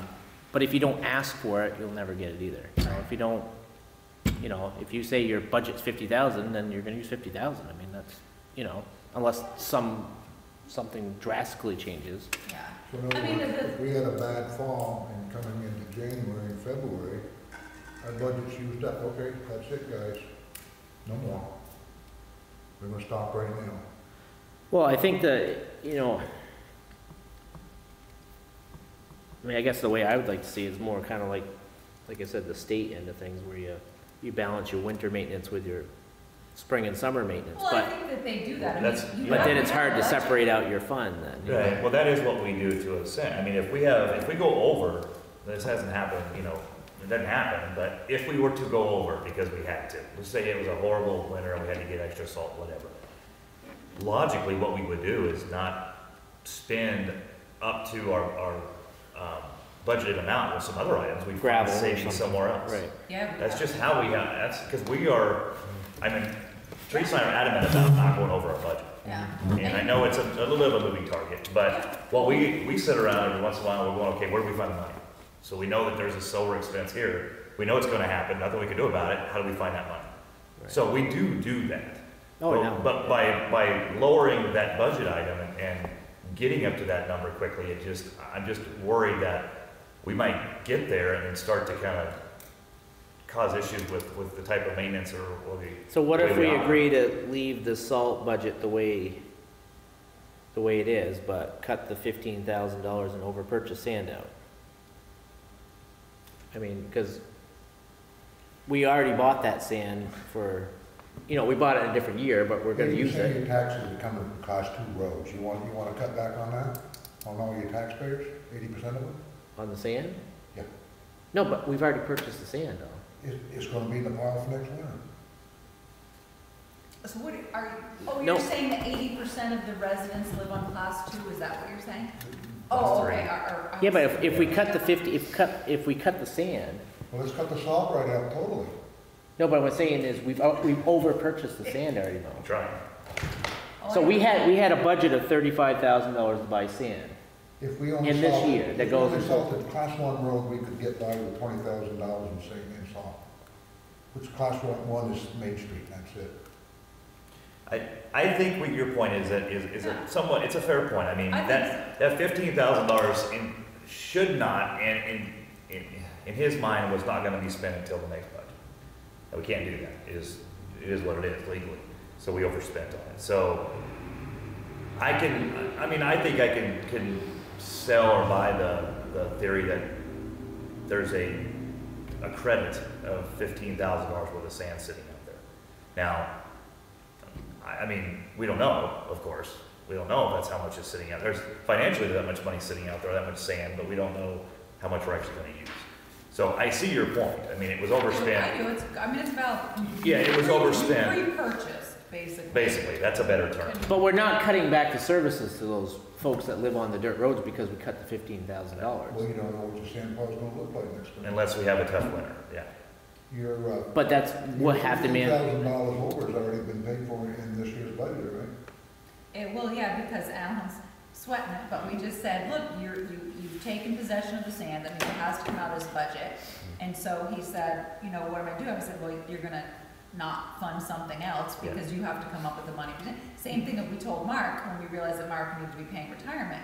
I said, we got about $1,300, and he's like, yeah, and I said, but you can't spend somewhere else in your budget because I need you to cover your own expense. And So I'm getting. It wasn't It's happening. already paid for. That sand is already paid for. so, In this year's budget. It's already paid for. Right. So, Yeah, but, so what I'm saying, Mo, is we've paid $52,000 for sand that we budgeted 35 for, right? But that sand is sitting on the ground, right? That sand is not gonna rot. If we take $15,000 worth of that sand and you leave it in that pile and you don't use it, it's not gonna rot for next year. well, that's the same thing as, you've got a resource there that's already there, whether you use it or not, so it's all, yeah, like I said, it's always there, but it's good to have a reserve of it, isn't it? Right, so if you leave $15,000 in sand there, and you don't touch that until next year, then we only need, in this budgeting season, we only need to come up with half. But, you know, back to the school thing, I mean, McCullough was using salt and sand to take to the school. Right, yeah. More so salt, you know, so there's gonna be There's gonna be a savings there, because that school was pristine every time it snowed. Who is doing that this year? They're contracting out themselves. And that was the way it was supposed to And be. they aren't getting material from us? No. So there should be some savings there, I don't know. So. I think it's been pretty silent. I don't know how much went on that school, but there was a lot. We don't know how much he took. So We knew how much was in his structural hole, but we don't know how much he had. He had a contract that said the town paid for it. Yeah. But every single day that, I mean, I bring my kids to school every day, every single day that that thing was salted. I mean, I'm telling you, it was over salted. When it dried up, it was white salt still up there. Yeah, oh, there was. There was a lot of salt being used. So there's some savings. And what you're sand. saying, Yeah, based they use in sand there there that we too. hadn't taken into consideration. Sure. I think there's some We don't know savings what that there, is. We you just know, what can't- we. Yeah, we just Could can't it be quantify. something like splitting the difference, instead of taking 20,000 out of the salt, take 10,000 out of the salt and 5,000 out of the sand? So it's not quite the It- 30,000 Right. we're At aiming for, but it's still putting something back into the capital budget. And at the end of the day, however you fund each one of these line items, we're gonna spend it however we need to. Right. Right. It may be that we have we have to spend a bunch of salt, we just won't use as much sand. Or, I mean, that's all we have to do, because we're constrained by the budget. Because we're not gonna overspend the budget. I mean, I guess the way I look at it is, you know, we've already overspent on the sand that is in a pile to be used. If it's not this You don't winter. want to way underfund it and then next year have somebody say, well, why did you increase it this much this year? I mean, I think you have to sort of play within what people's understandings of the needs are. And so even though we've overspent it this year, if we underfund it too much for the coming budget, then when we increase it again in the future budget, people are gonna not quite understand. They're gonna look across that line and go, this doesn't make any sense. We overspent, we underspent, we you know. And you're gonna get a lot of people on class 2 roads saying, how come you're cutting our sand budget? Well, you're gonna get the same questions if we leave it in there and we charge everybody extra penny on their taxes, right? I mean, we're gonna get that. So You your know, theory why leads we- to what I would kind of do maybe to compromise is, let's say that, okay, so we're saying we got $15,000 in kind of a credit. So you leave the sand budget where it's at and you reduce the salt to $85,000. If we have to spend $100,000 on salt to maintain the roads to the level that people in this town want, we're gonna do it. But we're gonna cut something else, Right, you'll cut gravel or you'll cut something else. or whatever. And that affected class 2 people instead of all these people that live on pavement. But I mean, just numbers wise tells me, just if we provide the same exact services that we always do, the same exact services we did last year, right? We should have $15,000 there. Mm-hmm. And we should have whatever the number is that McCullough was taking for salt and sand to the school, whatever that is. Yep. If that's $5,000 or $10,000, then there should be another $5,000 or $10,000. Making one assumption, and that is that the sand pile was, and the hole they generated was normal. It was Right. normal size. There's a Right. hole they fill, and then they pile it up. Right. So we're making this assumption that that was a standard size hole, if you will, I Yeah. guess. I mean, that's just gonna, you know, if we do provide the same exact services that we did last winter, and our winter is equal to last year, then we should have $15,000 sitting there. Right, so you're saying then make. Plus some extra salt savings. 85, leaves, Yeah. put sand at 30, and then add 15 to the capital fund? Well, you know, instead of having 135,000 for both of those, we have 120,000 for both of those. You know, however, Yeah. whatever line item you wanna put it in. Mhm. Like Greg said, if salt ends up being 100,000, then they'll take some out of gravel or whatever they don't. So are we at 85 on salt? I thought that's what you said. but- 85, I was thinking 85 and 30. Okay, 85 on the salt, and then 30, and then there's your 20,000, and then add that 20,000 to the capital fund? Does that sound like, The 30,000, what, adding, Adding 20,000 15 plus adding 20,000, so he's saying take the salt and drop it from 100,000 to 85,000, drop the sand from 35 to 30, Gives you and take, 20,000. gives you 20,000, add that to the capital fund. Making that 130. The highway fund? Yeah, the Yeah. highway fund. Yeah. Making Making that that 130. 130. Right. Is that way those, Because you'll see if you look through your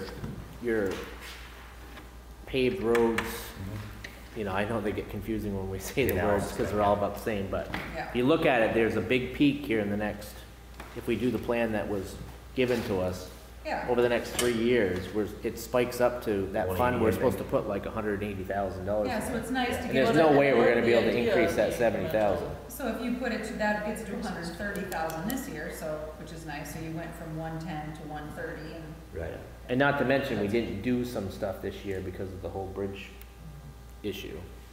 You know, we lost out on $80,000 because of the bridge. well, wouldn't have carried over anyway. I mean, I guess you Right. could have gone to the voters and asked them, I guess, to We could have Carry asked them that, to we move it carry into that a extra fund, over. yeah. So we're gonna 85, I wanna make sure we clarify, 85 salt, 30 sand, and that puts 130 in the capital fund, or Yeah. the highway rehab fund. Yeah. and I will do a capital cruiser replacement, for you for the next, I can kick that out, put that in the next budget, so you can look at that, that way you can see what year the current cruiser is and what, you know, and then give you a target, And are we saying right now just to keep the fire department the Yeah, same? Is that where consensus was? No? Keep the fire department the way it is right now, or? Yes. And then, but yeah, are we in agreement with the constable changes? I would look at something like that. The fire department? No. You mentioned The constable. constable budget. I think the tough thing is, I mean, What was your proposal on that constable again? I know you were talking about dropping the, Stay at 20. keep at 20 hours, which saves you $5,400 there, and 2,500 for the cruiser replacement. 25, yeah. Okay. So it saves you, Bang for a buck, I think at that you do. I mean, the constable? I think you could look at increasing the fines. well, I think we need to be, Well, isn't that statement, the fines are what, You get a percentage of fines, but based on how many tickets are written. right, And so obviously, you know, it doesn't hurt to say that they need to have X amount of contacts per year, or per month, or per whatever, per right. shift, or I think the however. enforcement needs to be more consistent. Right, so what you're saying is obviously, it's always within their discretion whether or not they're gonna write a ticket, and it's hard to issue quotas, but it's certainly well within your purview to, you know, have contacts, the terminology of contacts made. We also, Kelly ran a report, and I should have given it to all of you, that to see how many Yep. tickets were generated 30, last year. 34 tickets up until, let's see, last date was November 4th. So 34 tickets 34 were tickets generated were from written. July 1st to November. No, from the beginning of the year. he's got an awful lot of verbal warnings here too. The report goes back to January 14th. Yeah, Oh, hot today's day. report. Goes back to January 14th. It's on calendar. So he's written, 34 for the whole tickets year, for the since year. January. And I didn't count up the verbal warnings. Yeah, well, it's not, there's a lot more though. Well, I think we talked about that before, having the Yeah, enforcement be bang for a more buck. yeah, I mean, I'm. consistent. Yeah, let me see what I did for the budget. Well, so what do you mean by that? You mean by writing more tickets? Because I don't know Less how. verbal- less Well, I think it verbal needs to be warnings. more consistent. I mean, If if- somebody breaks the rules, then you pay for what you did. I mean, you said about verbal warning. I mean, So write a ticket to everybody. I mean, we've looked at, the places in which the speeding is occurring are in, you know, really safety areas in town. I mean, they're going on Pleasant Street, down by the school, a majority of them. I mean, those are the ones that people are doing 20+ miles per hour over the speed limit. And in some cases, he gave them a warning, you know? I mean, if we're just gonna continue to give people warnings, then, you know, why have a constable, I right? mean, in 17-18, you Well, we'll budgeted just have the 1,000 and he wrote sign. 2,800, so, and then, but so it would be nice to be consistent with the budget, because in 17-18, you budgeted 1,000, they wrote 2,800, at 18-19, budget 2,000 based on that, and $500 is all we've collected. So we're usually a month behind coming from the state, but, so we're not on target to make that. I mean, Well, maybe you are, I guess you might be on target to make the $2,000. I mean, so. we're gonna budget a number to put in there for I what we just think didn't- tickets might be. I mean, we don't want our constable out there saying, oh, I gotta find another $1,000 No, ticket no. today.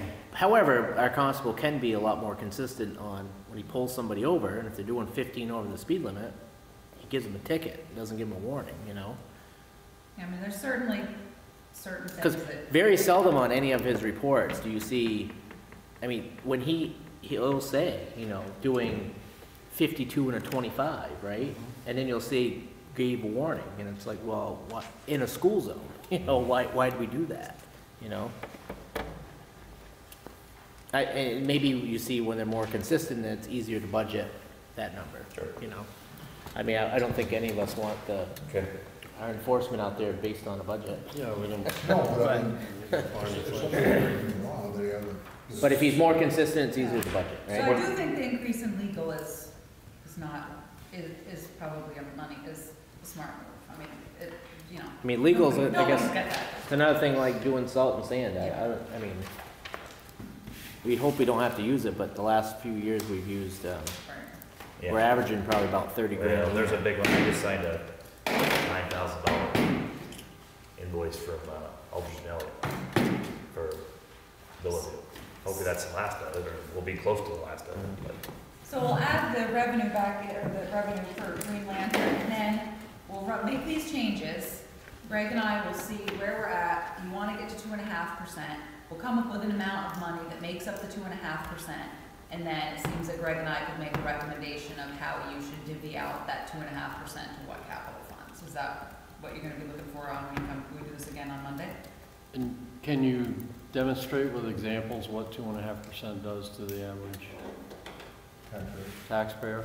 Based on a X Based on amount a of house, house. 100, Sure. you know, whatever, $200,000 kind of an house increase is what it is. we're looking Yeah. at, yeah. So you want to see it on a $200,000 home, basically, is what you're, Yeah, maybe just a couple of different, you know, examples. yep, basically. See what the impact 2.5 is. 'Cause I'm not sure about doing that. All right. Just so gotta we'll look do and see like, okay. Well, I mean, I think, you know, right now where our budget stays and the numbers that we just talked about, regardless of the 2.5% thing. I mean, right now we're at like 1.2%.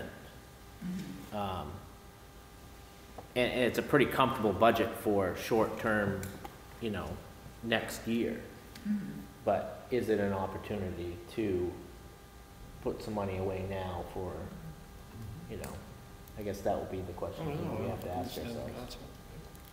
Yeah, I think that makes sense. Because I mean, it's yeah. the short-sightedness that got this town in the Exactly. issue that we're in now. Exactly, So- and, you know, Greg and I have already sat with the department heads, so, you know, I have to say, when you work for a municipality, you are used to doing a lot with a little. And, you know, so I think that your department heads are that way too. And, you know, when Tim and I are gonna sit down next week, just to come up with a draft water budget, and we're gonna be gone, but but anyway, we've gotta put something in town report. So obviously we'll come up with some sort of a draft budget for town report. Obviously won't go in until May, but it will, you know, get that out too. That'll be something else to look at. Thank you. Yes. At least we're having these discussions, like, No, I you know, think it's great. on prior boards, I don't think we spent nearly this kind of time on. No, I think items. it's nice I don't to know. be able I mean, to get everybody. Lisa was here for some of it, but not a lot of it, We but- obviously, I think Where did that get us? personally, the difference is you've hired someone who's a professional to do the budget. And so she comes to you with those numbers sort of already researched and well, because stuff. Greg and I have already met with the department heads and gone Yeah. through it, and, you know, Right. Greg's given them, Right. try again. So You know, just as the so- observer, that to me is the difference. is- Yeah, Yeah. I think it makes it easier if you're all right, awesome. Thank you very much. Huh? Thank you. Thank you, Yeah. Therese. Right. Yeah, I'll forward you the email from Steve. How's the grand list looking? Wonderful. About same? I mean, Yeah. slightly, probably gonna go slightly down? know what I hear? Yeah, because you just settled with, you had 2 people that went to the state. And you all have done grievances or abatements and that sort of thing. But I think you're gonna see a little bit of reduction because we had, because a couple people have grieved. Lang Murphy. Lang one, So you got a couple of them. yep, Oh, and plus 2. He won that appeal? Uh-huh. And, there were some, some other changes that have happened, so yeah, I think you're gonna be down a little bit. Again, that's my press on why you need a townwide reappraisal. I know that you're concerned about the value of the grand list dropping, but it's basically just needs to be reallocated properly and in its time, since your last one was 2007, so. Anyways, thank you very much for your time. Thanks, We'll do Therese. this again next week. We ought to send out for pizza or something. Well, these are As long as early there's ones. beer. Yeah. Some of the ones I've been in, I think the latest I ever was here about 10:30 one night, but. But we're not gonna do that tonight. No. Let's move on. Like, absolutely not. No. What's going on? Let's move on. Mo wants his extra comp time, come on. Yeah. All right. Land and Water Conservation Fund? Yeah, so this is just a resolution that's required. I just finished up writing the grant, the Land and Water Conservation Fund grant. It's for the skate park. So this Night, is, Therese. this is just the resolution that's part of that application. It basically says that, that you, as a town, have sponsored $55,000, $50,000 from the fund and $5,000 for the Tony Hawk grant.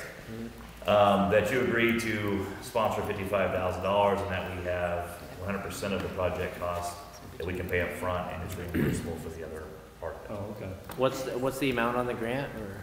The amount of the grant is, I think it's $130,000, something like that. It doubles this, plus there's some in-kind. So I use the in-kind that we had from that presentation. On that project, it came in at like $80,000 or whatever it was. There was an in-kind of roughly $8,000. So I added that, plus I matched the $55,000. So we're asking them for $55,000, puts it up to 110, and then there's some other money. I don't know, I'm tired tonight. I don't have the whole thing with me, but They probably have another. I think it's 120. I want to say it's roughly 120,000 total project. Yeah. It's roughly 120. So we'll put in 55 that we've sponsored, and then there's 55. Oh, there were some other funds. They had done some fundraising. So there was some fundraising costs. There was one other grant they had got. Yeah, there was like a little $1,000. Then there was a Tony Hawk grant. And there was some fundraising stuff. So there was a couple of little things that added to that bottom line. But the only part that the town is going to be putting in is the $55,000. And when will we know about this grant? You know? It'll be early spring. And you just signed this, right? Yeah, I just need you to approve it, basically, the resolution, and I'll sign it and take it, send it out. Move to allow Greg to sign this resolution. Second, all in favor? Aye. Aye. Thank you. Now, Greg, what part does the Federal Land and Water Conservation folks have any input into the design? None. Or The only reason why they awarded utilization it, on the property? they don't have any really input into that. Okay. The only thing that I guess, the only thing that goes along with this is that when you designate, or when they give you grant funds for a piece of property, whatever that designated piece of property will then be designated for as open space, park and rec space, open space in perpetuity. Yeah. So that goes, is that in here? Yeah. And it's has already been done, because when they did the original master plan, we got grant funds from this grant, and the entire map was part of that grant. So it's already really been done. All right. So just to make sure I have it right though, Lindley, did you do the motion? Yep. And who seconded? Okay, Noted. that's what I have down, but I just wanted to double check. And any further discussion in regards to that? Good. And we had the amendment to the fee schedule. Yeah, this is just cleaning up, let me sign this real quick. Cleaning up one little item that I didn't realize was wrong. The family season pass for non-resident was from 80 to, and we had 110 before. That was a typo. That was supposed to be $100. Okay. That's what all of our literature and everything has on it. So we want to just make sure you guys, if you could give me another, approve the revised fee schedule, we can move forward with $100. Make a motion, we approve it? Second? Okay, all in favor? Aye. On a roll. And select board minutes from the 26th. I move we accept the minutes of 11/6/18 minutes as written. Yeah, I'll second. Okay, all in favor? Aye. And Greg's town manager report.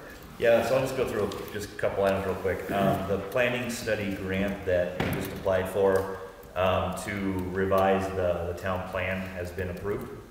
So the planning commission will start working on that with Two Rivers, starting to kind of get that all in order. So probably gonna be some public outreach going on here pretty soon, getting some information from the townspeople. But that did get approved and we're moving forward on that. The Bill New property, we kind of know where we're at there, just waiting to hear back on that one. Last thing is Green Mountain Bible Camp. After over a year, we found out that we won that. And so that's gonna help the grand list. That money will not go away. That value is all gonna still be there. So that's really good news. The tax sales moving forward. As Teresa said, we sent the letters out. I've got really good response. Had quite a few people come in and either make sizable payments or set up a payment plan. So we're going to move forward with that. That's really it. It's pretty late, so if there are any questions, I'll be happy to answer them. Anybody? Mo, anything? Oh, one quick thing. I do have a sample of sand. So Alan and I are looking at some sort of a sand salt mixture to try to use on some of these paved roads to save salt. And this has got a really nice grade. It's clean. It's really good stuff. So if you hear anybody screaming that we're putting sand on the paved roads, that's what we're trying. Just going to kind of see how it works out for us. It's a sand salt mixture. Yeah, but this is a very gritty sand. It's clean, so it doesn't get muddy. And we'll put a little salt with it, but not nearly what we put down right now on our paved roads. We will not do it on downtown because it's curb and gutter and we don't want to muck all that up. But it'll be in paved areas where there's not Class 2 roads. Class 2 Drainage structures, yeah. Yeah, not drainage structures. Yeah, so. Mountain road. If you hear that we're putting black mud or something on the road or whatever, that's what it is. Okay. It's because we cut the budget. I'm trying to do my part of it. I have built- Too soon? I have big shoulders. Can't joke about that. Video. Right. I didn't see any constable reports in there other than It's just the this- ticket log is Yeah. in there, but Yeah. any other communications? I didn't see anything in my packet other than, did you want to talk about the Christmas bonuses now, or? Sure. Yeah, that would be a good time to do it. It looks like you've got a few mistakes here. You're funny. Okay, so I handed out, sorry I got this last second, I didn't even think about it, and the girls in the office said, hey, you need to do this. So, these are our annual Christmas bonuses. I need to either have the board say yes or no.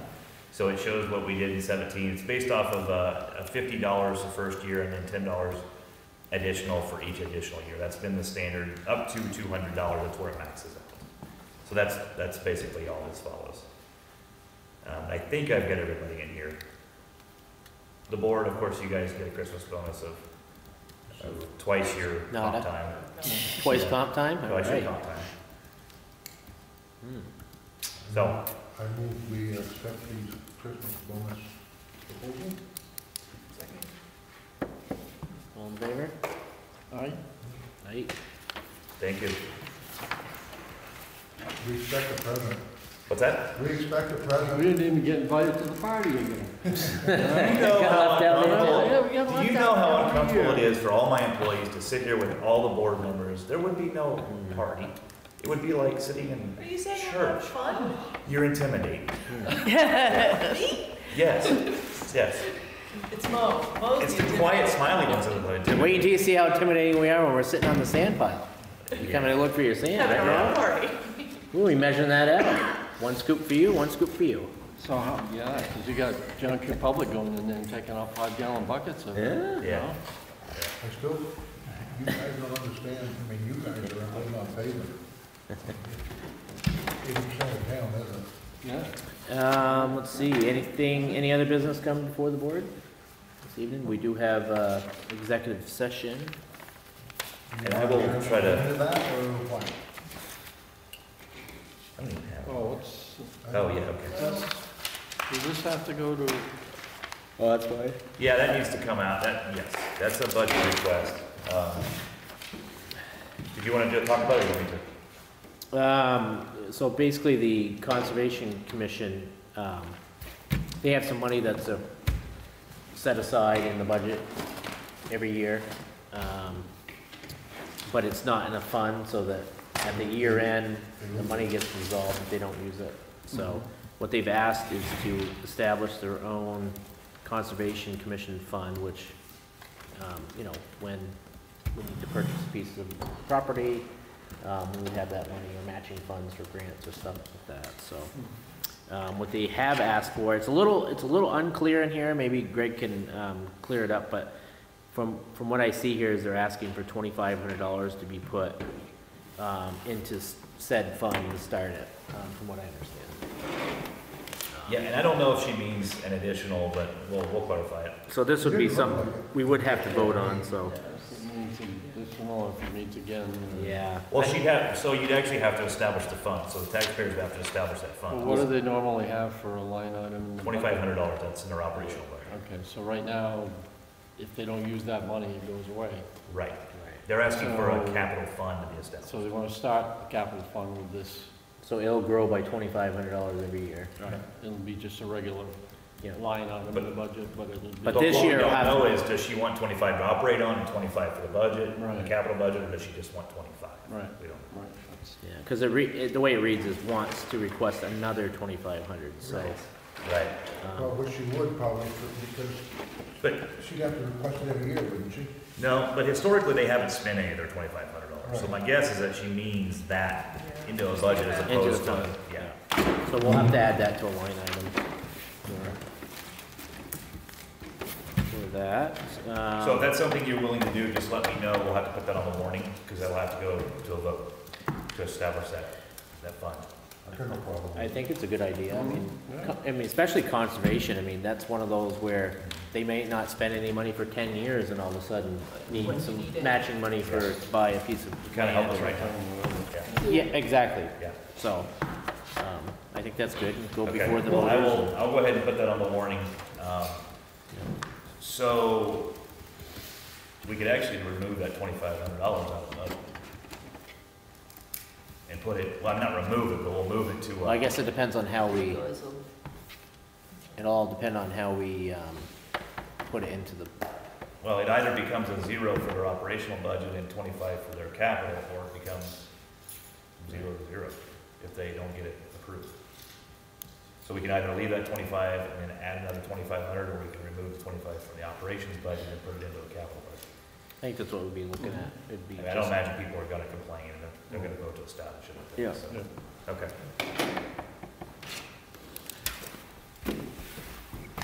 That's all I got. Any other business?